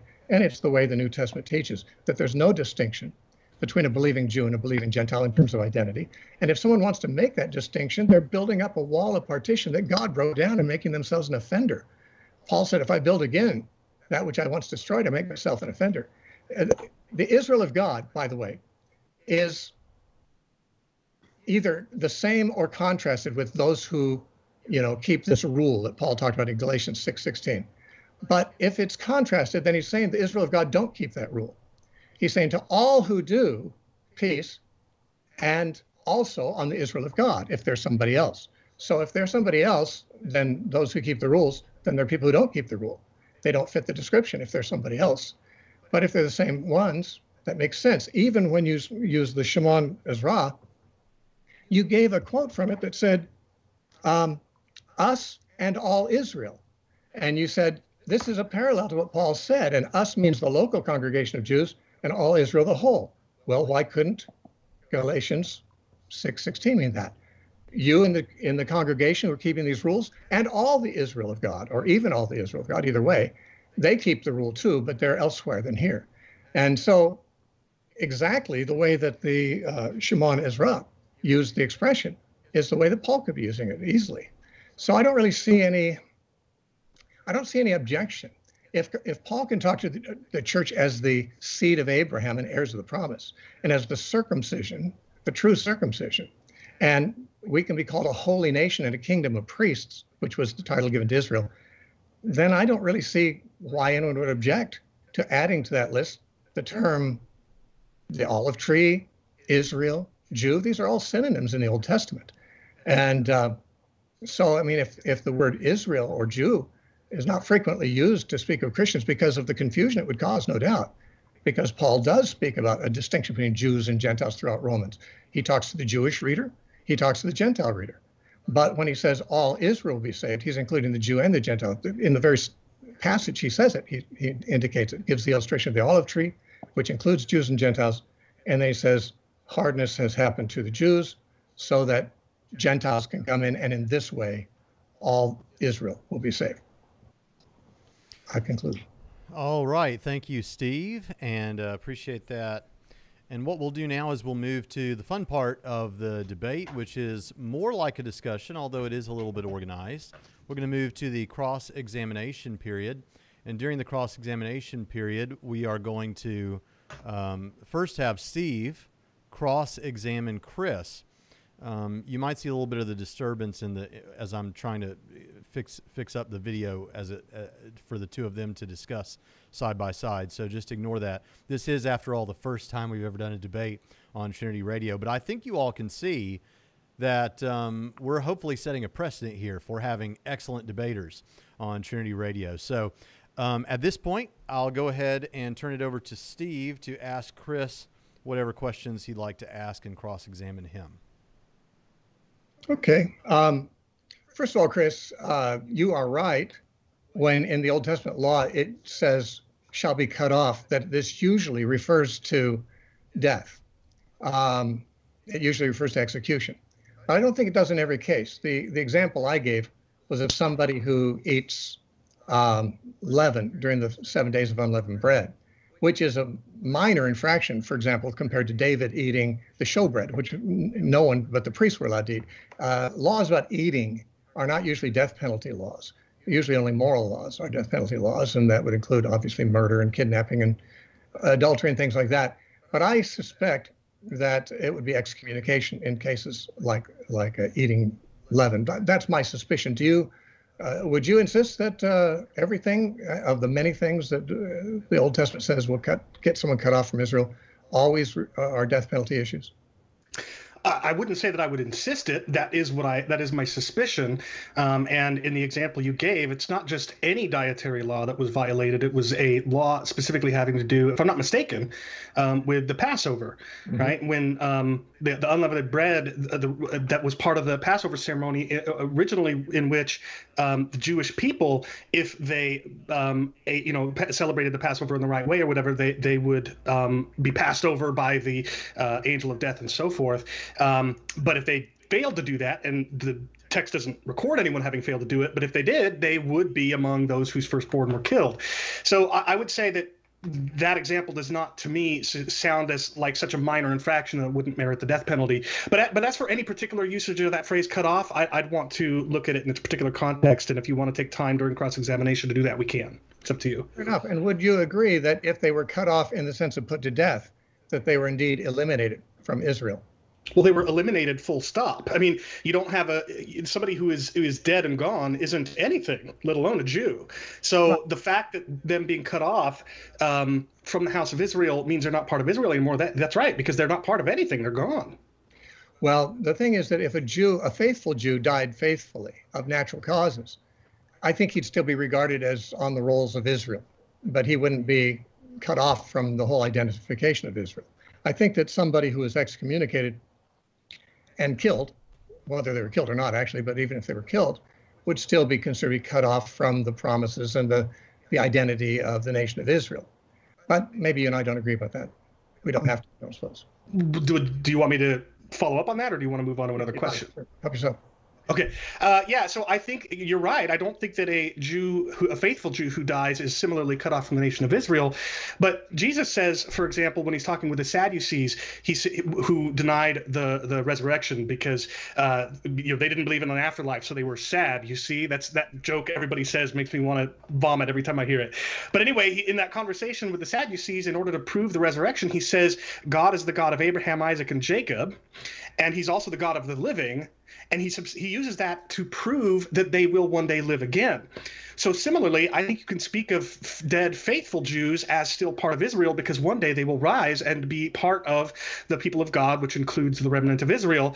But somebody who's been caught off for violating the covenant may very well not be resurrected as part of the faithful people of God, and may in fact die again in the second death. So I still don't see the cutoff being a reference to the death penalty as therefore requiring that even faithful Jews who don't die because of the death penalty are similarly cut off. Are you saying that if somebody is resurrected from the dead and annihilated, that they have not been cut off from all the promises God had intended for Israel? I mean, Israel, faithful Israel, comes into the promises. Those who are cut off do not. So I'd say they were cut off from Israel in a very significant sense. No, that's exactly my point. They are cut off from Israel in a very significant sense, because when they rise, they will be subsequently killed. But the faithful Israelites who die, when they rise, they will still be a part of that faithful remnant. And as such, they are not cut off. That's what I was trying to say. I apologize for the confusion. Okay. Yeah, I believe, as I said, that what we're seeing is that God identifies who's included in Israel by those who obey his voice and keep his covenant. That's the condition for being in. And he allows Gentiles in. And, proselytes on the day of Pentecost in Acts chapter 2 were there along with Jews. And I don't really know that that's saying that they wouldn't be regarded as part of Israel just because we talk about them differently. I mean, we can talk about Israel and Judah as separate, or as we can talk about them all as part of Israel. I don't think the argument made there is sufficiently relevant, but I am curious about your suggestion that when a type has been fulfilled, it doesn't just go away. Now you're referring to the fact that we both agree that Israel is a type of Christ. Now, I believe that when a type is fulfilled, it becomes insignificant. It's true, festivals and holy days and Sabbaths and dietary laws, they still exist among Jews today, but they were a shadow and they're done. They don't exist as far as God is concerned. They're part of a non-Christian religion, actually, an anti-Christian religion, since Judaism is anti-Christ officially. So can you think of any other type of Christ or of anything in the New Testament, any Old Testament type, that continues to have any validity or significance after the antitype has come, besides what you're suggesting? Well, I didn't suggest that there's any significance to the term Israel still, in depending on what you mean by significance there. All I've suggested is that its referent remains unchanged. So, for example, it very well could be, as I said at the very beginning of my opening presentation, that if I'm right, and if Israel still is properly speaking a reference only to Jewish people, it doesn't follow that therefore they all the significance that once was associated with that word persists today. As for the feasts and the Mosaic Covenant and other similar things that passed away when the antitype came, those were explicitly stated as such. It was explicitly stated that that the new covenant, or at the very least, it was implied, right? The author of Hebrews, I think it is, says that because it said there was a new covenant, that implies that the old one is passing away. But you don't have similar language, so far as I'm aware, anyway, when it comes to Israel. In fact, if I remember correctly, it's in Isaiah or Jeremiah that God says, "But until the heavens and earth pass away, I will still." Israel will still exist. So you've got exactly the opposite language, it seems to me, suggesting that Israel will exist indefinitely, even after the antitype comes. Yeah. Well, Jeremiah said in that passage that if God allows the heavens or the moon and the stars and these ordinances to pass away, then He will also forsake all of the house of Israel, so that none of them remain. I don't know anyone who believes that there are no Jews remaining, and even some remain in the church, but they are Christians, where there's no distinction between Jew and Gentile. I'd be interested in knowing, just because you do think there's still a significant distinction between Jews and Gentiles, what that significance is. Well, I actually didn't say that I am arguing that there's a significant... We're talking about Galatians, you said there's a difference between males and females. And so there's a difference between Jews and Gentiles. What is that difference? Between Jew and Gentile? In Christ. In Christ? Well, for one thing, it could, what does Paul say at the beginning of Romans 9 and elsewhere? He has a list of things that are for Israel. They are Israelites, and to them belong the adoption, the glory, the covenants, the giving of the law. The giving of the law is something that applies to them, but presumably doesn't apply to Gentiles. And elsewhere, he enumerates things that are, I think it was early in Romans, he talks about significances of, and in fact, if I remember correctly, he explicitly says at the very beginning of Romans 3, then what advantage has the Jew? Much in every way. So it seems to me, what's that? Yeah, it was principally that they were given the oracles of God. So right. The Jews have had advantages Gentiles haven't had. He's talking historically, of course. He's not talking about now. Well, right? Of course, he's not talking about now, but I do think that there's truth to the notion that, or I think it's at least feasible that that certain elements of Israeli culture, of Jewish culture, have been preserved through the past 2,000 years, such that just as Paul says in Romans 11, it's more natural for Jews to be grafted back into that tree. Now maybe you think that was true then, but not now. But yeah. I see no reason. Huh? I'm sorry, I didn't hear you. What he said, if they do not remain in unbelief, they can be grafted in. Everyone I agree. That, don't they? But he doesn't only say they can be grafted back in. He says how much more so, right? He says if they do not remain in unbelief. Yeah. Yeah, but if they do not remain in belief, how much more easily will they be grafted back in? The point being that if Jews believe, even today, they will more naturally be grafted back into the tree than Gentiles. And it seems to me that... What is that tree? What will they be then? Part of the people of God. They will still be Israel. Part of Israel? Yeah. Part of the Israel of God? Yes, because they're Jews. On that tree. The tree already has Gentiles in it and Jews. So they'll come into the Israel of God then. But I didn't Guys, let me interrupt for just a moment and say that we are at the 10-minute mark. So how about go ahead and finish up maybe just 20 more seconds on that point, and then we'll flip over to Chris's time. I'll let you have those seconds, Chris. Go ahead. All right, thanks. No, I was just saying that I haven't conceded to you that the Israel of God is synonymous with the tree, or that the tree is synonymous with Israel. So the fact that Jews can be grafted back into it and become part of the remnant, the true Israel, does not mean that if Gentiles are grafted in, they are also part of the true Israel. You'd have to substantiate first that they are indeed synonymous, the Israel and the olive tree, and I don't think that they are. All right. I know that sometimes these debate situations, both of you all are so familiar with debates. I wish I had as many debates under my belt as you both do. I know that it can be frustrating when we're just getting to maybe the crux of an issue and the time runs out. But we're going to move now to Chris's time to cross-examine Steve. And so, Chris, you feel free to begin that period. All right, thanks. So, Steve, my first question for you is, when is the earliest post-New Testament Christian writer that identifies the church with Israel? I don't know, and I don't really care. Post-New Testament, I don't agree with the church fathers on a lot of things, but I do know that even a dispensational student who wrote his master's thesis on the theology of the early church fathers before Justin Martyr said that they did not tend to identify, or they did tend to identify the church with Israel. I don't know which ones and what passages, but you see, I mean, you quote a lot of theologians and commentators and things like that, and we could quote church fathers too, but when it comes down to it, I want to know what the apostles said, and that's why I'm comparing them with Scripture. I take what Paul said and I compare it with the Old Testament passage he's alluding to. And I'm aware that there's a lot of theologians who see things differently, although there's a great number on this side too. In fact, the church throughout most of history held a view like mine, but that doesn't make it right.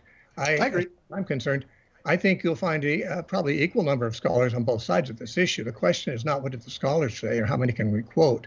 The question is, what does Paul mean? What does Jesus mean when they allude to Old Testament passages?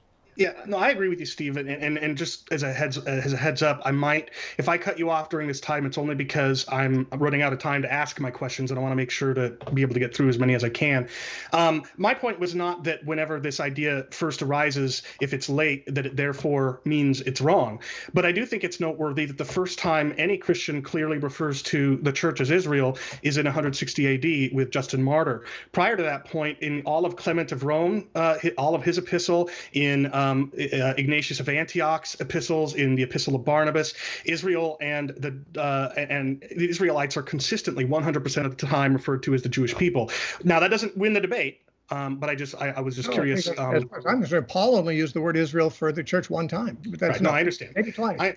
No, I get it. I understand. So the next question I want to ask you is, which of Paul's epistles do you think were the earliest that he wrote? I believe Galatians was first and Second Thessalonians next. Then you're going to have the Corinthian epistles and Romans, and then there's right. Prison epistles. Yeah. Do you find it? Do you not find it as strange as I do that in his very first letter, plausibly, he uses the Israel of God phrase and imbues it and uses it to refer to the church, and then never uses that phrase again in any of his other epistles. And when he does use the word Israel, he rarely, if ever, uses it to refer to the church. Does it not seem strange to you at all? No, not even a little bit. Paul doesn't have to use the same phrase when there's many synonyms. For example, in Galatians 3, he said that the church... I know. You talked about the synonyms in your opening statement. Right. And so since he calls the church the Abraham's seed, it'd be very strange if he distinguished them from the Israel of God a few chapters later. Mm-hmm. Do you well, it's I actually explained why it's not odd, but it's not my time to make statements. It's my time to ask questions. So, but I'll encourage listeners to rewatch my opening statement where I demonstrated why it wasn't odd at all that he distinguished between Jews and Gentiles in his final closing. But I do want to ask you about that. So, given how objectionable it would have been to Jewish people, or maybe you would dispute that it was this objectionable, I'll be interested in how you answer this, given how objectionable it seems like it would be to refer to the Israel of God in such a way, does it not strike you that there's a risk there that by referring to the whole church as the Israel of God, it might actually exacerbate the division between Jew and Gentile in the church rather than unite as he was so trying to do?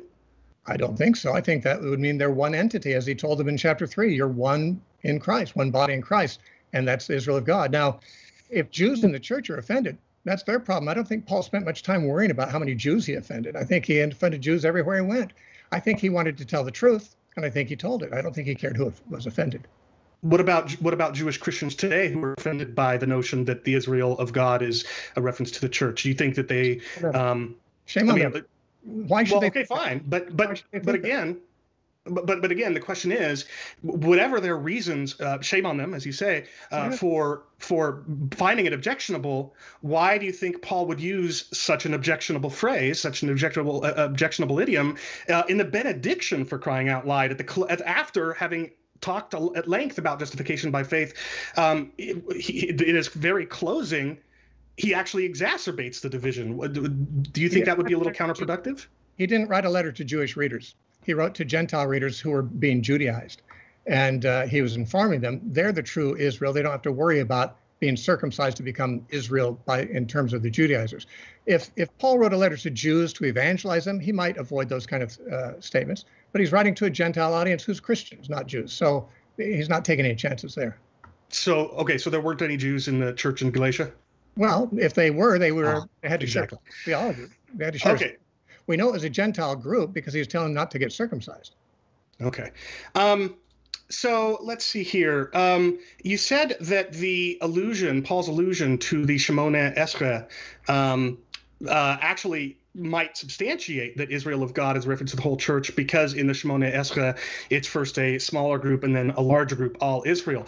I would agree that that's plausible, except for something. In the original, in the Shemona Esra, us is a definite group. I mean, a small group, and then it's all Israel. So there's that language of everybody. But in the Galatians passage, the all is actually in the first clause. It's all whoever walks by this rule, and then it's actually it's not just all Israel at the end. It's actually a subset, if I'm right, of Israel, namely the Israel of God. So it's still preserving the differentiation between the fullness and or the two distinct groups. But the all doesn't, his flipping the order of which is all, does it seem to you that challenges the notion that that he, what am I trying to say here? Let me put the question this way. What evidence do you have for thinking that all who follow this rule is actually not all who follow this rule, it's actually specifically those in Galatia? Because it sounded to me like that was what you were suggesting was how the allusion to the Shimon and Esrek makes sense. What I'm saying is that those who follow this rule cannot be distinguished from the Israel of God without making the Israel of God be a people who don't follow that rule. Okay, let's talk about that for a second. In Acts 5:11, we have that same epikai epi structure. Great fear came upon the whole church and upon all who heard of these things. Wouldn't you agree that all who heard of these things includes the whole church? No, I think it refers to the unbelievers. I think the whole church was the church, and those who heard of these things were the unbelievers. But didn't the church hear of these things? Well, sure. Okay, so clearly then, you can have an all in one passage, an expansive group that some of the previous group would be a part of solely by that reference all or whoever, right? So, which makes my point. Yeah. I think it actually makes mine. Namely, those who walk by this rule can include the Israel of God, or could be the same. Yeah. No. Your point, just to be clear, was that the fact that it says whoever walks by this rule means that the Israel of God there, if it's a distinct group, can't be the same and people who walk by that rule. And yet here we have a parallel to that in Acts 5:11, where you've got two distinct groups, and yet one of those group it meets the qualification of the second group, namely heard of these things. So what do you make of that? I'm not seeing that as a valid point. I believe that there's two groups intended in Acts chapter 5. There's the whole church, and then there's everyone who's outside the church. And true, all who heard of these things would include the church, but he's talking about a separate group of people there. Yeah. But right. So that's exactly my point. If I'm right, and if the Israel of God is a distinct group from all who follow this rule, then we have the exact parallel. And so your argument, what I'm trying to argue is your argument that if there are two distinct groups, it would mean the second group doesn't meet the qualification described in the first. That argument vanishes because of Acts 5:11, if not a number of other similar passages, right? Since Paul said that all Jews and Gentiles are one body in Christ if they're in Christ, what is the value of dividing the church into two groups in his benediction? What is the value of that? Okay, I'm glad you asked me, although technically it's my time to ask questions right now, but I'm happy to answer it because I explained in the opening what the point was. He has just spent a long time admonishing Jews and speaking very negatively about apostate Jews. It makes perfect sense, as the scholars I quoted explained, that in his closing benediction, he would say, I'm not talking about all Jews. I'm talking about unbelieving Jews. Those Jews among you, Galatians, who are faithful, they are the Israel of God. And by the way, a similar thing would apply in Philippians 3:3. There's a reason why Paul would distinguish himself and his apostles from Israel, from the rest of Israel, because he's saying, don't listen to the dogs, don't listen to the false Israel, listen to the true Israel, me and the apostles, which is only one possible way of reading Philippians 3:3. But anyway, so yeah, to answer your question, it seems to me that my reading is actually what preserves the unity that Paul is trying to strive for there, whereas I think your view actually exacerbates the division. But I want to give you a chance to have a final word, because that wasn't a question, it was a statement, and that's a poor use of my time. Well, I think the opposite is true. I think by referring to the whole church as the Israel of God, he's affirming that they don't need to do anything else to be on good terms with God in the true Israel. Although the Judaizers, who were not the Israel of God, were wanting them to get circumcised and become part of their Israel. He says, no, you don't need to be part of their Israel. You're part of the Israel of God. I don't really know if Paul is really trying to make the Christian Gentiles and Jews recognize themselves as one body in Christ, as he so labors to do in chapter 3. What does he gain by distinguishing between them, unless there is some difference that you can identify between Israel of God and the Gentiles. I think he's saying there's no distinction between them. Well, we'll have to let that be a rhetorical question, and Chris, maybe you'll get a chance to answer that at some point during the Q&A or in your closing statements. At this point, we will thank you all for a great round of cross-examinations. That was very engaging. And now we'll allow Steve 5 minutes for his closing statements. Now, at this point, if you're in the audience and you would like to ask a question, this would be an excellent time to go ahead and type question in all caps and then ask your question. Merely tagging me may add my name on YouTube's live stream, but in the software that I use, it'll be extremely helpful if you'll, in all caps, type question and then ask your question. If you previously asked a question, it would be helpful if you just ask it again, but I'll try to get to the ones that have already been asked. So with that, Steve, we look forward to hearing your closing statements. All right. Well, I believe that ever since Mount Sinai, God has had a covenant people. Well, he did before that, Abrahamic covenant, and we are it. As Paul makes very clear in Galatians chapter 3, the church is the Abrahamic covenant people. At Mount Sinai, he took a smaller group that were made up of some of Abraham's descendants and some who were not, and said, listen, I'm going to have a nation here called Israel. It's going to be a holy nation, a kingdom of priests, and it's going to be made up of anyone who keeps this covenant. And there were Gentiles there who presumably did, and anyone who didn't keep it would be cut off. So we've got a multi-ethnic group called Israel throughout the Old Testament. It was mostly made up of ethnic Jews and also had some small amount, probably, comparatively, of Gentiles in it. Jesus came and he called the faithful remnant to himself, and they became the disciples of Jesus. They became the church.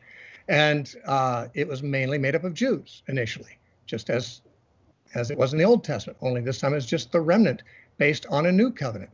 The Old Covenant Jews were based on an old covenant. That covenant is passed. There's a new covenant, and now to be part of Israel, because God made that covenant with the house of Israel and the house of Judah. That's what Jeremiah said he would do. The first people to join that covenant were Jewish people who happened to be the apostles and eventually other disciples of Jesus. For many years, all those in that Israel of God were Jewish. But then eventually Cornelius came in, and then a whole lot of other Gentiles too. And it was understood that God has made no distinction between them. And therefore, all the promises of God are yea and amen, according to 2 Corinthians 1:10, in Christ, through us.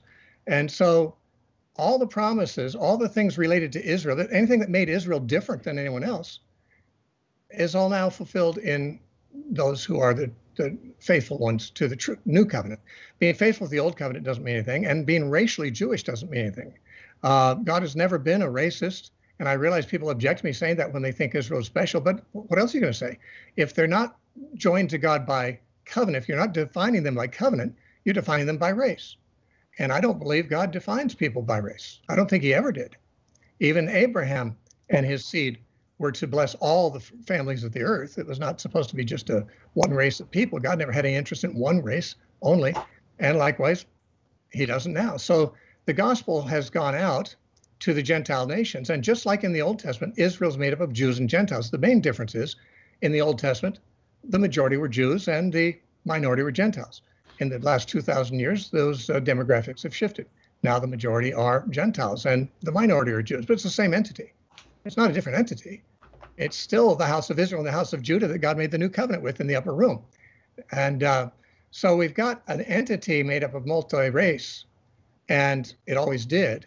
The difference is that since Jesus came, the promise that God made to Abraham that his seed would bring blessing to all the families of the earth has actually become a fulfilled thing, that we are now Abraham, all of us Abraham's seed who are in Christ. And it's still multi-ethnic. And I would not deny that there's people in it who we could call Jews in a sense that I'm not a Jew, if we're talking about race, but God doesn't care about race. And so when it comes to God's identification of people, in Christ, there's only one race. True, it's made of Jews and Scottish and Irish and Chinese and Brazilians, lots of different races, but in Christ, there's no distinction on those things. So the Israel of God, which from the very beginning was multiracial, still is. And whether Paul used the term Israel or Jew more than once or twice to speak of Christians is, to my mind, totally irrelevant. I'm not sure why there's such a fixation on these particular words when the olive tree, the vine, the servant of Yahweh, the firstborn, the holy nation, kingdom of priests, children of Abraham, all these terms are used of Christ and the church. The church is Christ's body, so we share in those. And so Paul uses seed of Abraham, for example, of Christ and of us. And Jesus did the same kind of thing too, although he said if you were really the children of Abraham, as he was talking to people who were children of Abraham, so if you were really Abraham's children, you'd do the works of Abraham. So he's talking about a smaller Israel too. When Paul said that Israel had all these advantages in Romans 3 and in Romans 9, he says they've wasted those advantages.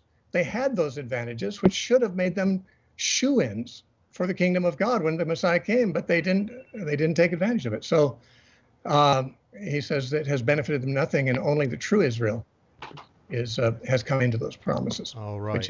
Thank you, Steve. Chris, your closing statements whenever you're ready. Thanks. I just want to reiterate how fond I am of Steve and how much I appreciate his willingness to have this debate. It made it a lot easier to debate a topic that I have far less experience with than Steve does, for which reason I was very nervous. And having somebody who was so kind and respectful and brotherly and whom I count a friend made this a lot easier for me. So thank you for that. First of all, I think it is highly relevant, as I've already explained, not just that Israel and Jew are almost always, if not always, used of Jewish people. It's also the fact that a great number of times Israel and the church are differentiated from one another without qualification, and Jew and Gentile believers are differentiated from one another without qualification, as I explained in my opening presentation. It seems very strange to me. It doesn't mean it's wrong, but it does seem extremely unlikely that if we can legitimately, in fact, more legitimately, if we're following Steve's argument, call the church Israel, then how could it be so easy to distinguish between the two of them without qualification? If Gentile believers are more truly Jewish than Jews are, unbelieving Jews, then why are Jew and Gentile believers so easily and so frequently differentiated from one another in the New Testament? Again, they're both believers. Yes, there's neither Jew nor Greek in Christ, and yet they are differentiated from one another without qualification. There's never, Gentile, you Gentiles are Jews or anything like that. And there's never Jews and then Gentile Christians who are Jews in a truer sense. Nothing like that. There's no differentiation like that anywhere, and I think that's highly significant. I also argued that it's highly significant that in the places in Romans 9 and 2 where Paul creatively or he uses midrashic interpretation to change the scope of Israel, he doesn't expand it. He narrows it. He says it's not all of Israel that is indeed Israel. It's a subset within Israel that is truly Israel. It's not all Jews who are truly Jewish. It's a subset within the Jews that are truly Jewish. And that seems to me far more consistent with my conclusion in today's debate, which is that the Israel of God is the faithful remnant now and into the future until Christ returns.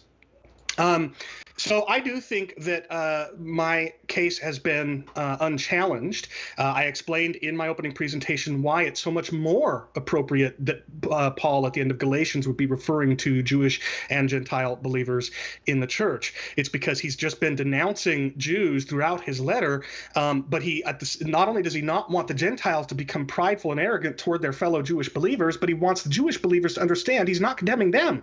So it makes perfect sense in a closing benediction to wish peace and mercy upon both groups that are part of this one new man, not he says, he doesn't say that there is an existing man into which Gentiles have been brought and some Jews have been taken out. No, it's a new man comprised of both these distinctions. And that perfectly explains why so much language it was used to describe Israel, a kingdom of priests, the olive tree and so forth, why those things which are not synonymous with Israel but did historically symbolize Israel, why it would make so so much sense for those things to apply to the whole church, because those blessings, those properties that describe Israel as the people of God naturally describe Gentiles who have become part of this new man, not the pre-existing one that Gentiles have been brought into, but a new community into which both Jews and Gentiles that believe are included. So the fact that those properties, attributes, qualities that once described the people of Israel that were faithful to God apply to all people who are faithful of God, it does not follow, therefore, from that therefore the fact that those terms are used to describe the church, that therefore the church is Israel. That just doesn't follow. I've only got about 55 more seconds, so I'll just say that I've explained in my rebuttal why I don't think Steve's case is convincing. They were a mixed multitude, but hardly mixed at all. And and throughout the New Testament, whatever the multi-ethnic nature of Israel was in the Old Testament, in the New Testament, Gentiles and Israel continue to be distinguished. Jew and Gentile believers continue to be differentiated without qualification, and proselytes in the New Testament are consistently distinguished from Israel, not just in the passages that I mentioned, but in others. You can read that you can look that up and find out what I'm talking about there. So yeah, in the final analysis, I think that Steve is absolutely right. There's a whole lot about Israel that is equally true of the church, because those things were true only of the remnant of Israel. But it does not follow that therefore the church is indeed Israel. Thank you. All right. Excellent job from both debaters. I am so glad that we got to this point in the debate. Another fun part when we get to the audience Q&A. So, well, wait a minute, Braxton. You should probably tell us who you think won. No, I'm just kidding. I wouldn't dare. I wouldn't dare. It's like two favorite rock bands here together. So, but anyway, what we're going to do now at this point is we have a lot of good questions that have come in. I'm going to try to get through as many of those as we possibly can in the time that we have. And so if you still have a question, you can still type in all caps question, and hopefully we'll get to that. But I'll try, I'm just going to take these as they come. I'm not going to try to alternate between persons, because they seem pretty evenly distributed. First of all, let's see, Serafiel Abitu, I think, maybe we'll try, wants to know if there is a way we can get PDFs of the PowerPoints that you both used tonight. How about this? If that's possible, I will try to get those from the debaters and put a link in the show notes for this in the description. Both men seem to indicate that that won't be a problem, so we'll try to do that. I can see how that would be extremely helpful. All right, so here's a question from Michael Link. He says, get this where I can see it. He says, do you believe any biblical promises to Israel? I guess this would be a question for Steve. Do you believe any biblical promises to Israel remain in effect for the racial Israelites? No. Simple answer. If I would say yes, I'd have to identify one. And I'm familiar with all the promises in the Bible made to Israel, and they're all fulfilled. So I'd have to say no. All right. We should say, if there's any desire to come back on one of these things for just a brief response, that's perfectly acceptable from the other side. Chris, if you don't have a response to that, I'll move on to the next question. I'll just say that my personal answer to that question, it has no bearing on this debate, because all I've tried to argue here is what the word Israel and the word Jew properly apply to. Whether or not, I think you can hold my view on that question and yet affirm what Steve just did. And so I don't feel any compulsion to argue otherwise. I should say at this point, we've talked about a future debate again on one of the spin-offs from this, or one of the issues that this leads to related to perhaps salvation or end times or whatever else. So look forward to the possibility of that. All right, Jamie Russell, thank you for that substantial super chat. We don't require anyone to donate to us, but we sure do appreciate it when it happens. And Jamie says, was Abraham an Israelite or a Christian? What is Israel? Now, he didn't indicate a particular person to answer that. So do you guys have, I'll just let perhaps Steve go first. I think it sounds like it's for him. Because I went first last time. Yeah. Oh, Chris. Chris me? feeling, okay. Okay, sure. Yeah, no, Abraham was not an Israelite, and I think it would be incredibly anachronistic to call any Old Testament saints Christians. Some of them, I think, were aware of the coming Messiah and were saved by their faith in the coming Messiah. But I think it's perfectly sensible that there were plenty of Old Testament saints who were saved by their faith in Yahweh.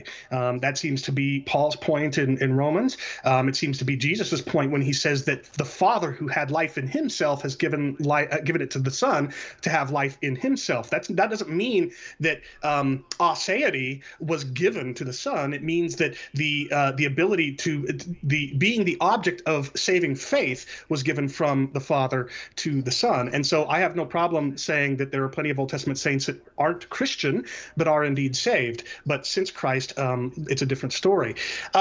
But what I'll hasten to add is it does not follow that because Abraham, I mean, I guess I wouldn't see how an argument could extend from my concession just now that Abraham was neither an Israelite nor a Christian, that therefore I don't see how that would lend itself to Steve's case. Quite the opposite. It seems to me to be if Israel is the covenant people of God, then Abraham was Israel. But no, the first Israel was Jacob. And so it appears as though Israel does, in fact, properly speak only of the descendants of Abraham, Isaac, and Jacob, not, say, Ishmael or Esau or any other descendants of Abraham that are not descendants of Jacob or descendants of descendants of Isaac, or descendants of Isaac that were not descendants of Jacob. Steve, do you wish to come back on any of that? I don't agree with his conclusion on that point, but I do agree that Abraham was not either Israelite or Christian. He was apparently he lived in Babylon and he was a Shemite, but he was not. There were no Jews or Christians at that time. All right, moving on. Here's a question for both, and since Chris went last time, perhaps we'll let Steve go with this one. This question is from Abby Alam, friend of the show, and she says, question for Chris and Steve. At the end of Revelation, aren't the saved people, which include Gentiles, called Jerusalem? Can you address that passage? Well, yeah, I believe that in Revelation 21 and 22, the new Jerusalem, the heavenly Jerusalem that comes down out of God, is the church, because it's adorned as a bride to meet her husband. And I think it's in verse 9, if I'm not mistaken, of chapter 21, the angel says to John, come with me and I'll show you the Lamb's wife. Okay, well, if Jesus is the Lamb, then the church is his wife. And he says, I saw the heavenly Jerusalem coming down out of heaven. So yes, the whole church, and certainly to distinguish between Jews and Gentiles at that point would be, I think, sacrilegious. The bride of Christ is the whole church, is the New Jerusalem, right? Correct. And therefore, I'm sorry, go ahead. If you're part of Jerusalem, you're part of Judah, and the word Jew comes from the name Judah. Chris?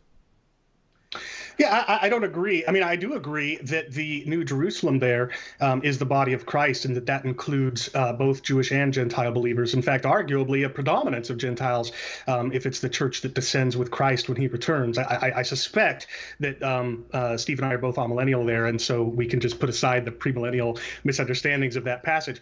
But no, it does not follow that if the church is the New Jerusalem, that therefore the church is Israel. For one thing, there's still a Jerusalem, and the church isn't that Jerusalem. But secondly, and more importantly, the language of Revelation in a number of places alludes to Isaiah, what has sometimes been called the little apocalypse in the middle of Isaiah. The reason it's been called that is because people have mistakenly thought that it is apocalyptic literature characteristic of the 2nd century BC, like with Daniel and so forth. And so it's been mistakenly characterized as a little apocalypse. But in any event, I'm talking about Isaiah 24 through 27, and in this pericope, the picture is of Jews returning from the diaspora to Mount Zion, which is more synonymous with Jerusalem than Israel is, and also they will be joined by Gentiles on that mountain. It says Yahweh will swallow up death, the death that covers all peoples. So the picture that Revelation is drawing from in Isaiah 24 through 27 is not one in which Gentiles become Jews. It's a picture in which Gentiles join Jews at Mount Zion and celebrate the victory over death that Yahweh will work. So no, there's no it does not follow from the church being the New Jerusalem in Revelation that therefore the church is Israel. All right. This one says, question for Chris Date. This is from Isaiah Burridge. Do you believe Israelite believers have promises to be fulfilled that apply only to them and not Gentile believers? It sounds like he means Christians both. Are there promises to be fulfilled that only apply to Israelite Christians and not Gentile Christians? Well, let me preface my answer by saying that this is just my personal opinion. I'm happy to answer that question, but it does not at all follow necessarily from the case that I've made today. And I say that because, again, I want to reiterate, you do not have to embrace the strength of my case, and I do think it's a strong case. If you accept it, I mean, it does not mean that you therefore have to become a dispensationalist or agree with me on the answers I'm about to give. My answer is yes. I think there are, and I think there are at least two. One is I think that Paul is saying at the end of Romans 11 that all Israel will be saved means that corporate Israel will corporately one day return to her Messiah. And the reason is because that doesn't follow only after the fullness of the Gentiles coming in. The fullness of the Gentiles coming in is actually sort of an explanation of a picture just before that, which is that the Gentile branches can be grafted, taken back out, at which point Jews will be naturally grafted back in. And similarly, he says in Romans 9 to 11 that if their rejection meant life for the world, what will their acceptance mean but life from the dead? This seems to be a picture that when Jews corporately re-embrace the Messiah, as Gentiles are being broken back off of the tree, that will usher in the return of Christ, the resurrection of the dead, and so forth. So I do take all Israel will be saved there to be a reference to the corporate salvation of Jews, not apart from Christ, but through belief in Christ. And because I'm a Calvinist, I can easily say God can work that supernatural miracle out through the regeneration of Jews in the future. So that's one promise. I think that the promise that one day Israel will corporately be saved. I'm not a postmillennialist, which means I don't think that a similar promise exists for most of humankind. And the other promise I would say does in fact apply to the remnant of Israel are the land promises. I understand Steve's take on this, and I understand he's right to point to texts in the Old Testament which say that the land that had been promised to them they took, but I take that promise to be an indefinitely lasting one, and for them to be out of the land means that promise is not in effect. And right now the bulk of Jews in Israel aren't the true Israel, and so I think that one day as the Jewish people corporately embrace the Messiah, that will also mean that the remnant of the Jewish people will increasingly be a part of that land, and it will properly belong to Israel. So, sorry, I've gone on for a little bit long. Sounds like I would think that how you understand the nature of covenants, whether they're conditional, unconditional, and when, would have a major impact on this. Steve, do you have anything to which add? Are conditional and which are not. Yeah, I do. As far as the land, the promise being perpetual, I don't know where someone would get that, except from the places where God said that he would give it to them forever, which sounds perpetual. But he also says in Deuteronomy chapter 28 that if they would violate his covenant, he says, in verse 45 and 46, moreover, all these curses shall come upon you and pursue and overtake you until you are destroyed, because you did not obey the voice of the Lord your God to keep his commandments and his statutes, which he commanded you, and they shall be upon you for a sign and a wonder, and on your descendants forever. So the curse upon Israel is, when it comes, is forever. And when Jesus cursed the fig tree, which most people I think reasonably understand to be representing Israel, he said, no one will ever eat fruit from you again. And so when Jesus told the story of the vineyard and the tenants, he said he sent all the prophets, and then it said last of all he sent his son. This is their last chance, and they killed him too. So he said, therefore the kingdom of God is taken from you and given to a nation that'll bring forth the fruits of it. So I think that the kingdom was taken from them, and there's no suggestion that it'll ever be given back to them, or that the promises they forfeited and the curses they gained will ever be reversed. Just as he said he gives them the land forever, he said, but if you violate my covenant, these curses will destroy you forever. And so I guess it depends on what you want to do with the word forever. I consider the word forever to be related to conditional promises. You meet these conditions, this is yours forever. You don't meet them, well, then you'll be cursed forever. All right. This is a question that I want to get to because this person asked it early on and was generous enough to give a donation. Zach Tyndall asks a question for both. Now, I think that this was addressed a little bit after he asked this question, but the last part perhaps not. Does the debate have any bearing on the Calvinist view of Romans chapters 9 through 11? Would adopting Steve's view remove these supposed Calvinist proof texts? So, Steve, I guess you should answer first. No, they would not remove them. The Calvinist proof texts in Romans 9 are kind of in a cluster together in the early part of chapter 9. Well, I guess some things about my view would change them, because I believe that what Paul's trying to point out there is that not everyone who's a child of Abraham is a child of the promise. He points out that Esau and Jacob, for example, differed from each other in that way. And of course, the Calvinists would see that differently than I would, because they think that Esau and Jacob were individuals who were either elect or reprobate, and therefore we have an unconditional election situation there. I believe Esau and Jacob were a case of unconditional election, but it's not choosing anyone to be saved or lost. We have no promises in the Bible that Esau will go to hell or will be annihilated, or that even that Jacob would go to heaven. This is about which branch of the family line will bring forth the promises made to Abraham. And it was Jacob's branch that was chosen unconditionally. Esau's branch was rejected for that. But there's no election for salvation in my view on that. And so that would differ. But the business about whether God chooses people to be saved or not individually wouldn't really be affected by the particular view I hold about the use of the word Israel and toward the church. But there are certain ramifications to some of those verses that I'd certainly see differently, and it would remove the Calvinist proof text value of them. Well, Chris, I'm going to let you come back on that, but it's too bad that it's getting this late in the day for us to bust open the Calvinist can of worms that we have here. But Chris, do you want to say anything in response? Don't worry, I'm going to keep that lid tightly on the can. I agree with Steve that neither his view nor mine necessitates one view or the other of these Calvinistic proof texts. The only thing I want to say is I'd like to caution Steve against speaking universally of Calvinists as if all Calvinists understand the Jacob and Esau example in the way that Steve characterized. It's true that many do. But in the next episode of Theapologetics, which will be this coming Monday, September 21st at 6 p.m. Pacific, on the Theapologetics YouTube channel, I've got a recorded interview with a fellow Calvinist, and we go through this text in Romans 9, and we make explicit that we're not saying that Jacob and Esau represent a saved person and a reprobate person. We argue that it's an example of unconditional election, full stop, not unconditional election under salvation, but unconditional election, full stop, and that's among the examples that Paul offers for demonstrating that this is the way God works. So I just wanted to issue that caution. Not all Calvinists are the same. But that having been said, no, I think Steve's absolutely right. Regardless of whether you take his view or mine, it doesn't necessitate that you accept these as Calvinistic or non-Calvinistic. All right. Not all Calvinists are the same. I had no idea. That's shocking. Shocking, right?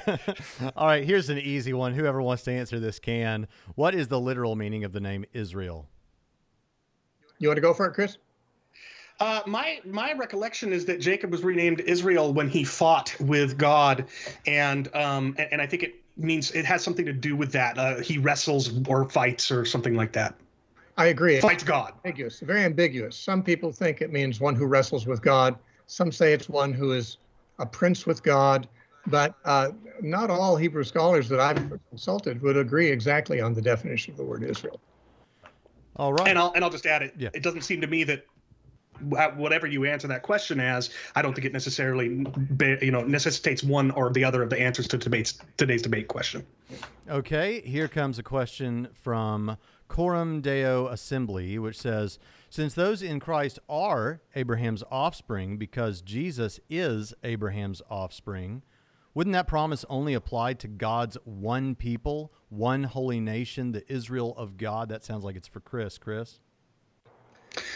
So the fact that this is what I tried to say in my rebuttal. It's not all descendants of Abraham. It's not all of the seeds of Abraham. And again, I want to reiterate the word seed in the original was ambiguous. It could refer to many or singular. In fact, I think everybody would agree, or scholars would agree, that in the original, it was plural. It referred to the plural seed, the descendants of Abraham. What Paul is doing is exercising midrash. He's coming up with layers of meaning. He's identifying layers of meaning in it, not saying its one sole meaning was that it was referring to Christ. But anyway, it wasn't all descendants of Abraham that were Israel.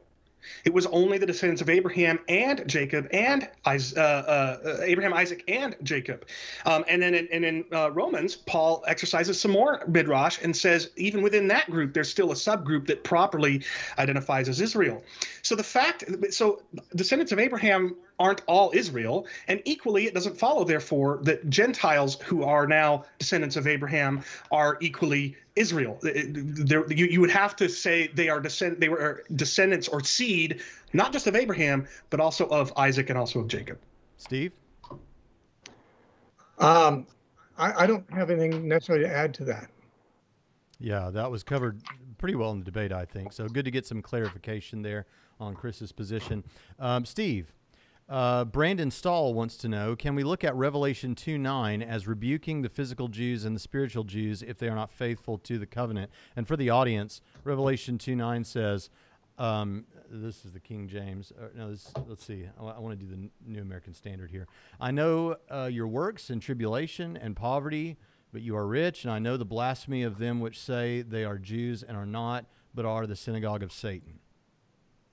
Yeah, and you find the same kind of statement in Revelation 3:9. Two different churches, the Church of Smyrna and the Church of Philadelphia, both were being apparently persecuted by the Jewish synagogue, who say they're Jews, but Jesus, they're not worthy of the title Jews. They are the synagogue of Satan, not of God.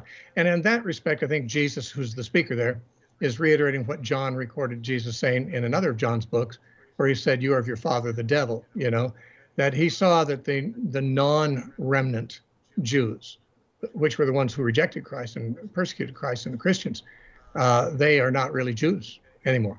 They don't have any right to be called Jews. Now, that's an interesting point as far as my part of the debate goes, because Chris is arguing that the word Jew in Israel always are used of the ethnic group.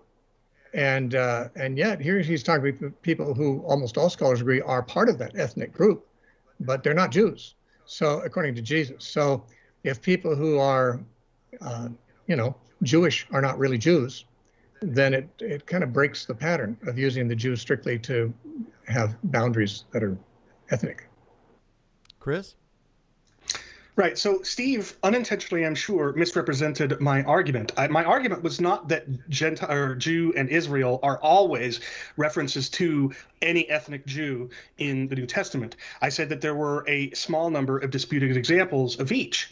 And my argument was that those few examples, among which were included these two in Revelation, are midrashic references to the Israel within Israel, the true Jew who's a true Jew because his heart is circumcised. And in Romans 9, I've argued that is not people that aren't Jewish but are spiritual Jews, or aren't Israel but are spiritual Israel. No, it's an Israel within Israel. It's Jews within the larger group of Jews. And that's 100% consistent with Revelation 2:9 and 3:9. The fact that there are Jews by descent who are not truly Jews does not lead to the conclusion that there are therefore those who are not Jewish by descent but are true Jews. All that logically follows from the statement that there are Jews claiming to be but are not really is that there's a subset within the superset. You would have to make other arguments to say that there are other non-physical Jews who are also Jews. Agreed. All right, this question sounds like it's for Chris. Steve wants to know, what purpose does ethnic Israel serve in the kingdom of God that God would see them different? I don't think that I think this is the wrong question. I don't think the question should be, what is it about the Jewish people that warrant a designation like Jew or Israel that the Gentile believers do not? I think the better question to ask would be, who gets to define whether a people group are called Jewish or Israel? And that answer is God. God is the one who gave them that name. And I think that God is somebody who is a promise keeper. He's faithful. And I know that Steve totally agrees.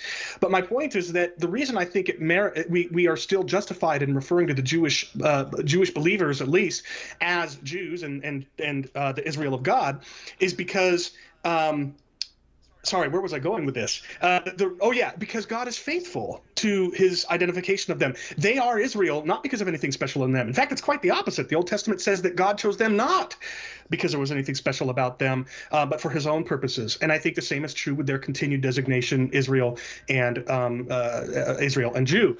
Now, that having been said, I will say I have already argued, and I know Steve probably doesn't agree, at least to a certain extent, but I have already argued that the preservation of the culture in which these original Jewish apostles were steeped, I think there's still some of that culture preserved in the Jewish people today. Not 100% of it. In fact, quite a lot of it isn't.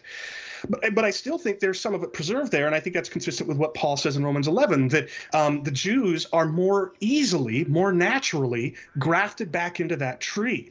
I think that's an indication that even today, Jewish people are more easily, more naturally grafted back into the people of God, and that's an indication, I think, that it's very plausible that the Jewish people will have insights into the interpretation of Scripture that even a lot of Gentiles like myself don't have, because they are closer, if even only a little bit, to the milieu, to the Jewish milieu from which the Scriptures arise. And so that's another thing that I think warrants a distinction between Jew and Gentile believer, is that they may have they may understand and appreciate and be able to pull out certain principles in the Scriptures that maybe Gentiles aren't immediately it might be oblivious to. And one last thing, just because I meant to say this earlier, and I'll just say it now, the fact that there are, if it's true that because they're Jew and Gentile are one in Christ, that there's no distinction between the two, there's no significant distinction, then we should also say there's no meaningful distinction between Scottish, to use one of the examples that Steve gave, and Japanese and a host of others.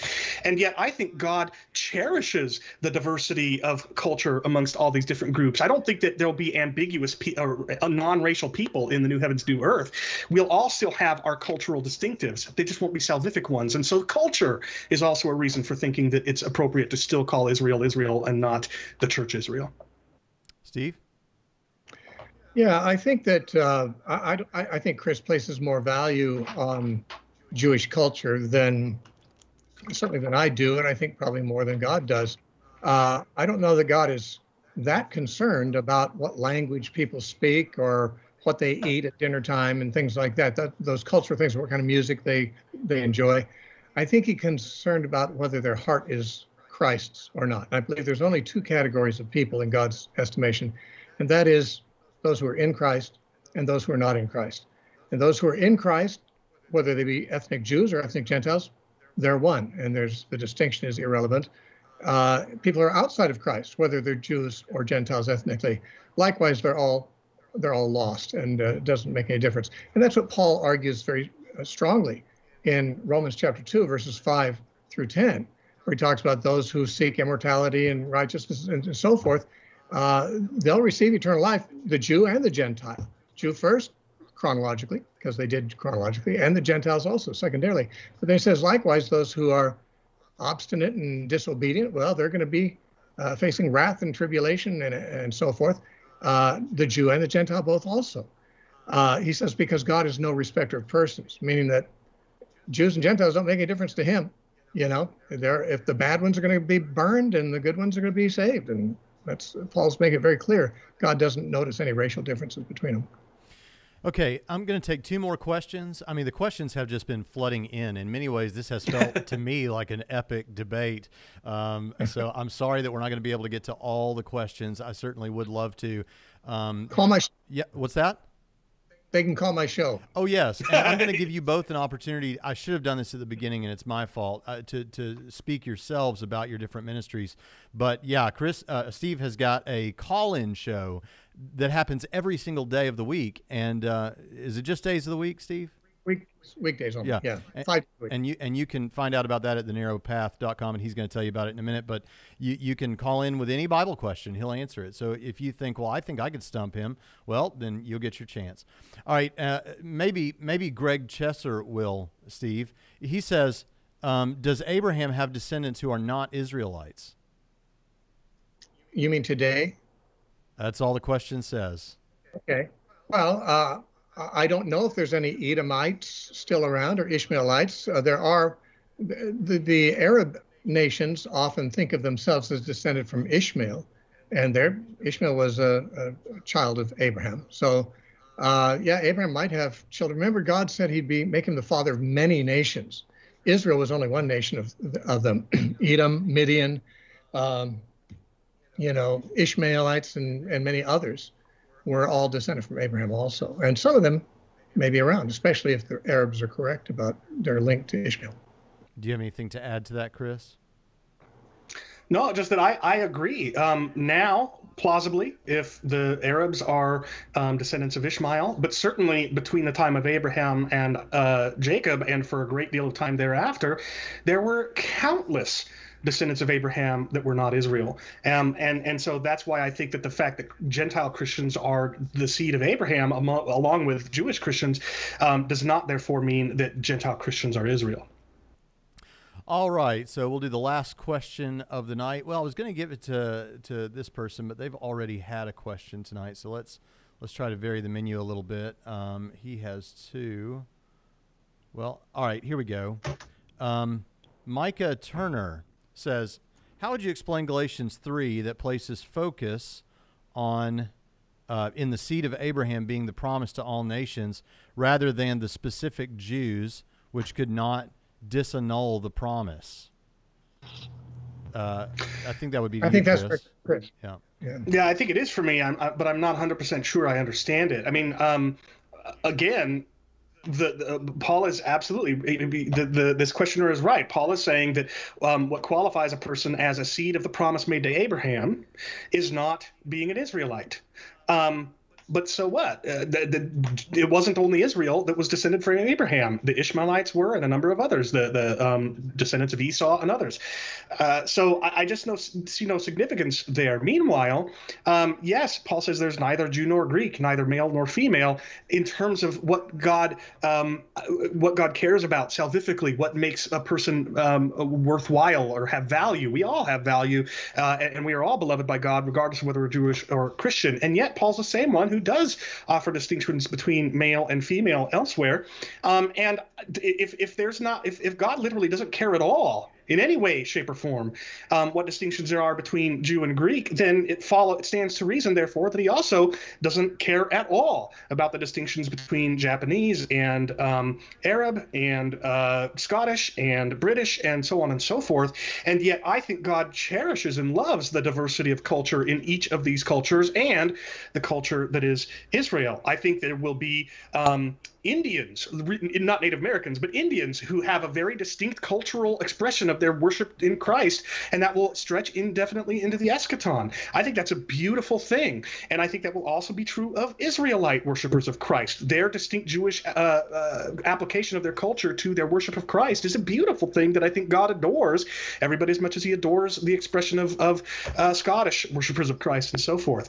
So I see nothing in the context of Galatians that suggests that there's literally no distinction, or that being the seed of Abraham means that we are Israel, because again, there were tons and tons and tons of people among the seed of Abraham that were not Israel. Steve? There were people who were the seed of Abraham that were not Israel, but they were not the heirs according to the promise. Only Israel was. And so when Paul says, if you are Christ's, then you are Abraham's seed and heirs according to the promise, that would mean he's not saying we're like the Ishmaelites or the Edomites. We're like Israel, the heirs according to the promise that God made to Abraham. The other descendants of Abraham, they're children of the flesh, but they're not children of the promise, as Paul goes on to distinguish in Galatians 4. Well, listen, this has been an excellent discussion. I do have to throw up one last thing before we shut it down, and that is Trinity Radio Extra, which happens to be our second channel, which means this is Dr. Jonathan Pritchett, and he says, dang, this is good stuff from both sides. A rare debate worth watching. Thumbs up. So that's high praise coming from JP. Oh, yeah. Especially given that leading up to this debate, he's been repeatedly saying how boring it's going to be and how people should just go watch football or something. Well, I'll tell you, that Jonathan loves you, Chris, and Steve is going to be with us here on campus next month. And Jonathan said in the office today, I just can't wait till Gregg gets here. So loves you both like I do. All right. Well, I'll tell you what. Thank you, gentlemen, for a fantastic discussion. Very engaging. If you'd like to see Steve and Chris engage again on perhaps some related topic or some other topic, then let us know that in the comments to this video. I'd sure like to hear about that, and I'll pass along the word to them. But before I let you go, I want to give you both a chance to talk a little bit about your own ministries briefly. So, Steve, let's begin with you. Tell people where they can find you and what you're doing, and just whatever you want to talk about. Well, my website is thenarrowpath.com. And for the last 23 years, I've hosted a daily live program 5 days a week on radio stations, well, originally on the West Coast, now they're across the whole country. And it's a call-in program. It's just the whole hour every day is just people calling in with any question they want to ask. And so that's what I've been doing for 23 years there. If you don't live in an area where we have a radio station, we're only on 30 stations around the country, so lots of you would be in areas where we don't have a radio station. You can get the app. The app is free. If you go to the App Store or to Google Play, just do a search for thenarrowpath.com app. Download it for free, and you can listen to the program every day or any of my thousands of lectures that are posted. You can listen to those right on the app. So that's, I guess, it. I have a few books I've written. One of them compares the different views of Revelation. One compares different views of hell. And I have two books I've written this year. They're not quite out yet, but they'll be out before the end of the year, both of them. And they are a two-part series on the kingdom of God. The title is The Empire of the Risen Sun. And book one is There is Another King. Book two is All the King's Men, which is about discipleship. So those books are coming out in the next few weeks, actually. You can find them on Amazon. Just look up my name, Steve Gregg, and books will come up. Yeah, and if you can't wait and you want to jump into one of Steve's books, Steve has a book, 4 Views on Revelation. Is that what it's called, Steve? I think it's called Revelation 4 Views. There's another book that came out a year later called 4 Views on Revelation, but my book came out first. Chris is holding it up to the screen for us there. Yeah, that book you may be able to find in your local bookstore if bookstores still exist in this apocalypse wherever you're at. Yeah. But you should check that. I've been in many pastors' offices where they have that, and I was so proud to tell them that Steve is a personal friend. So yeah, that's great, and we have the links to all of your resources in the description, Steve, including the links to your books on Amazon.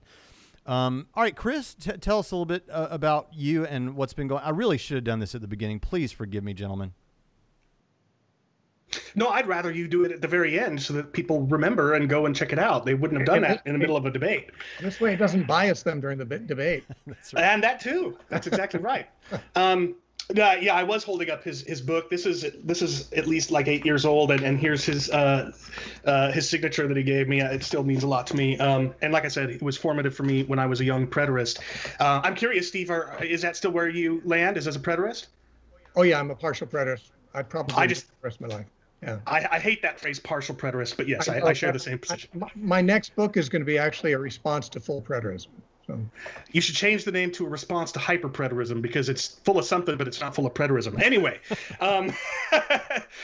yeah. So Steve mentioned his Multiple Views of Hell book. I interviewed him on the ministry for which I'm most known on that very book, which is the ministry Rethinking Hell. People can find that at rethinkinghell.com. They can also find the Rethinking Hell podcast in iTunes, and we have a every other week live show on YouTube. If you just go to youtube.com/rethinkinghell, people will find it. We're on Mondays at 6 p.m. Pacific, 9 p.m. Eastern, and then in that topic, I've got a couple of books published and a number of journal articles. People can find the books at amazon.com/author/Chris Date.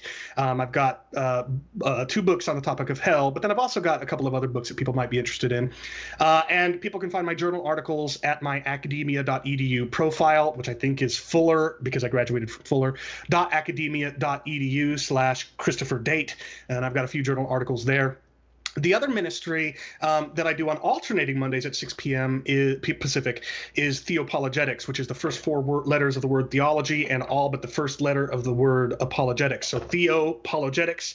And it used to be a podcast. In fact, I moderated a debate between Steve and Michael Brown on the Theopologetics podcast. Well, now it's also a bi-weekly live show every other Monday at 6 p.m. Pacific. People can find that at youtube.com/Theopologetics. And lastly, I'll just say that unlike a lot of higher profile Christians and even lower profile Christians than me, I'm extremely accessible. I love receiving friend requests and messages.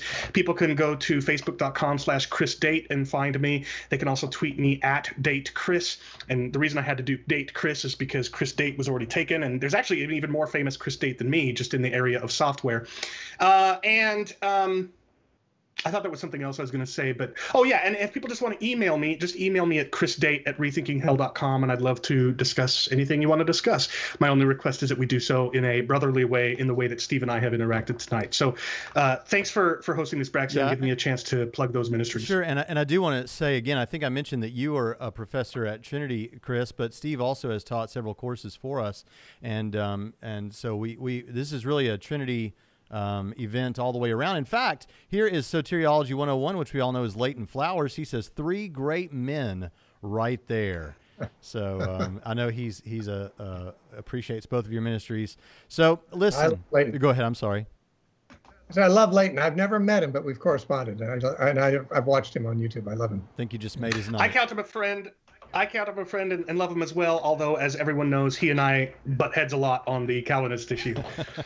Well, Steve would butt heads with him on the eternal security issue, so there you go. And we both butt heads with Leighton on the hell issue, although he's too afraid to discuss it. So, all right. Well, gentlemen, this has been fantastic. Thank you all for being with me. And again, the links to all of your resources are in the description. Folks, I've enjoyed this. I'm Braxton Hunter. This is Trinity Radio. We sure would appreciate it if you would subscribe. It's not required. We can't make you do it, and we won't feel bad if you don't, but we sure would appreciate it. It allows us to do more on YouTube because they unlock resources and ways to do things as you reach different subscriber levels. But listen, I see this as a great success, the first, hopefully, of many but strategic and important debates on Trinity Radio. I don't plan for this to be a channel where we just debate just for the sake of debating. But if it's an important issue and that video of a debate could serve as a resource going forward to benefit the kingdom, we certainly want to do that. Listen, I appreciate all of you for showing up. What a great live stream this has been. And we'll see you next time on Trinity Radio.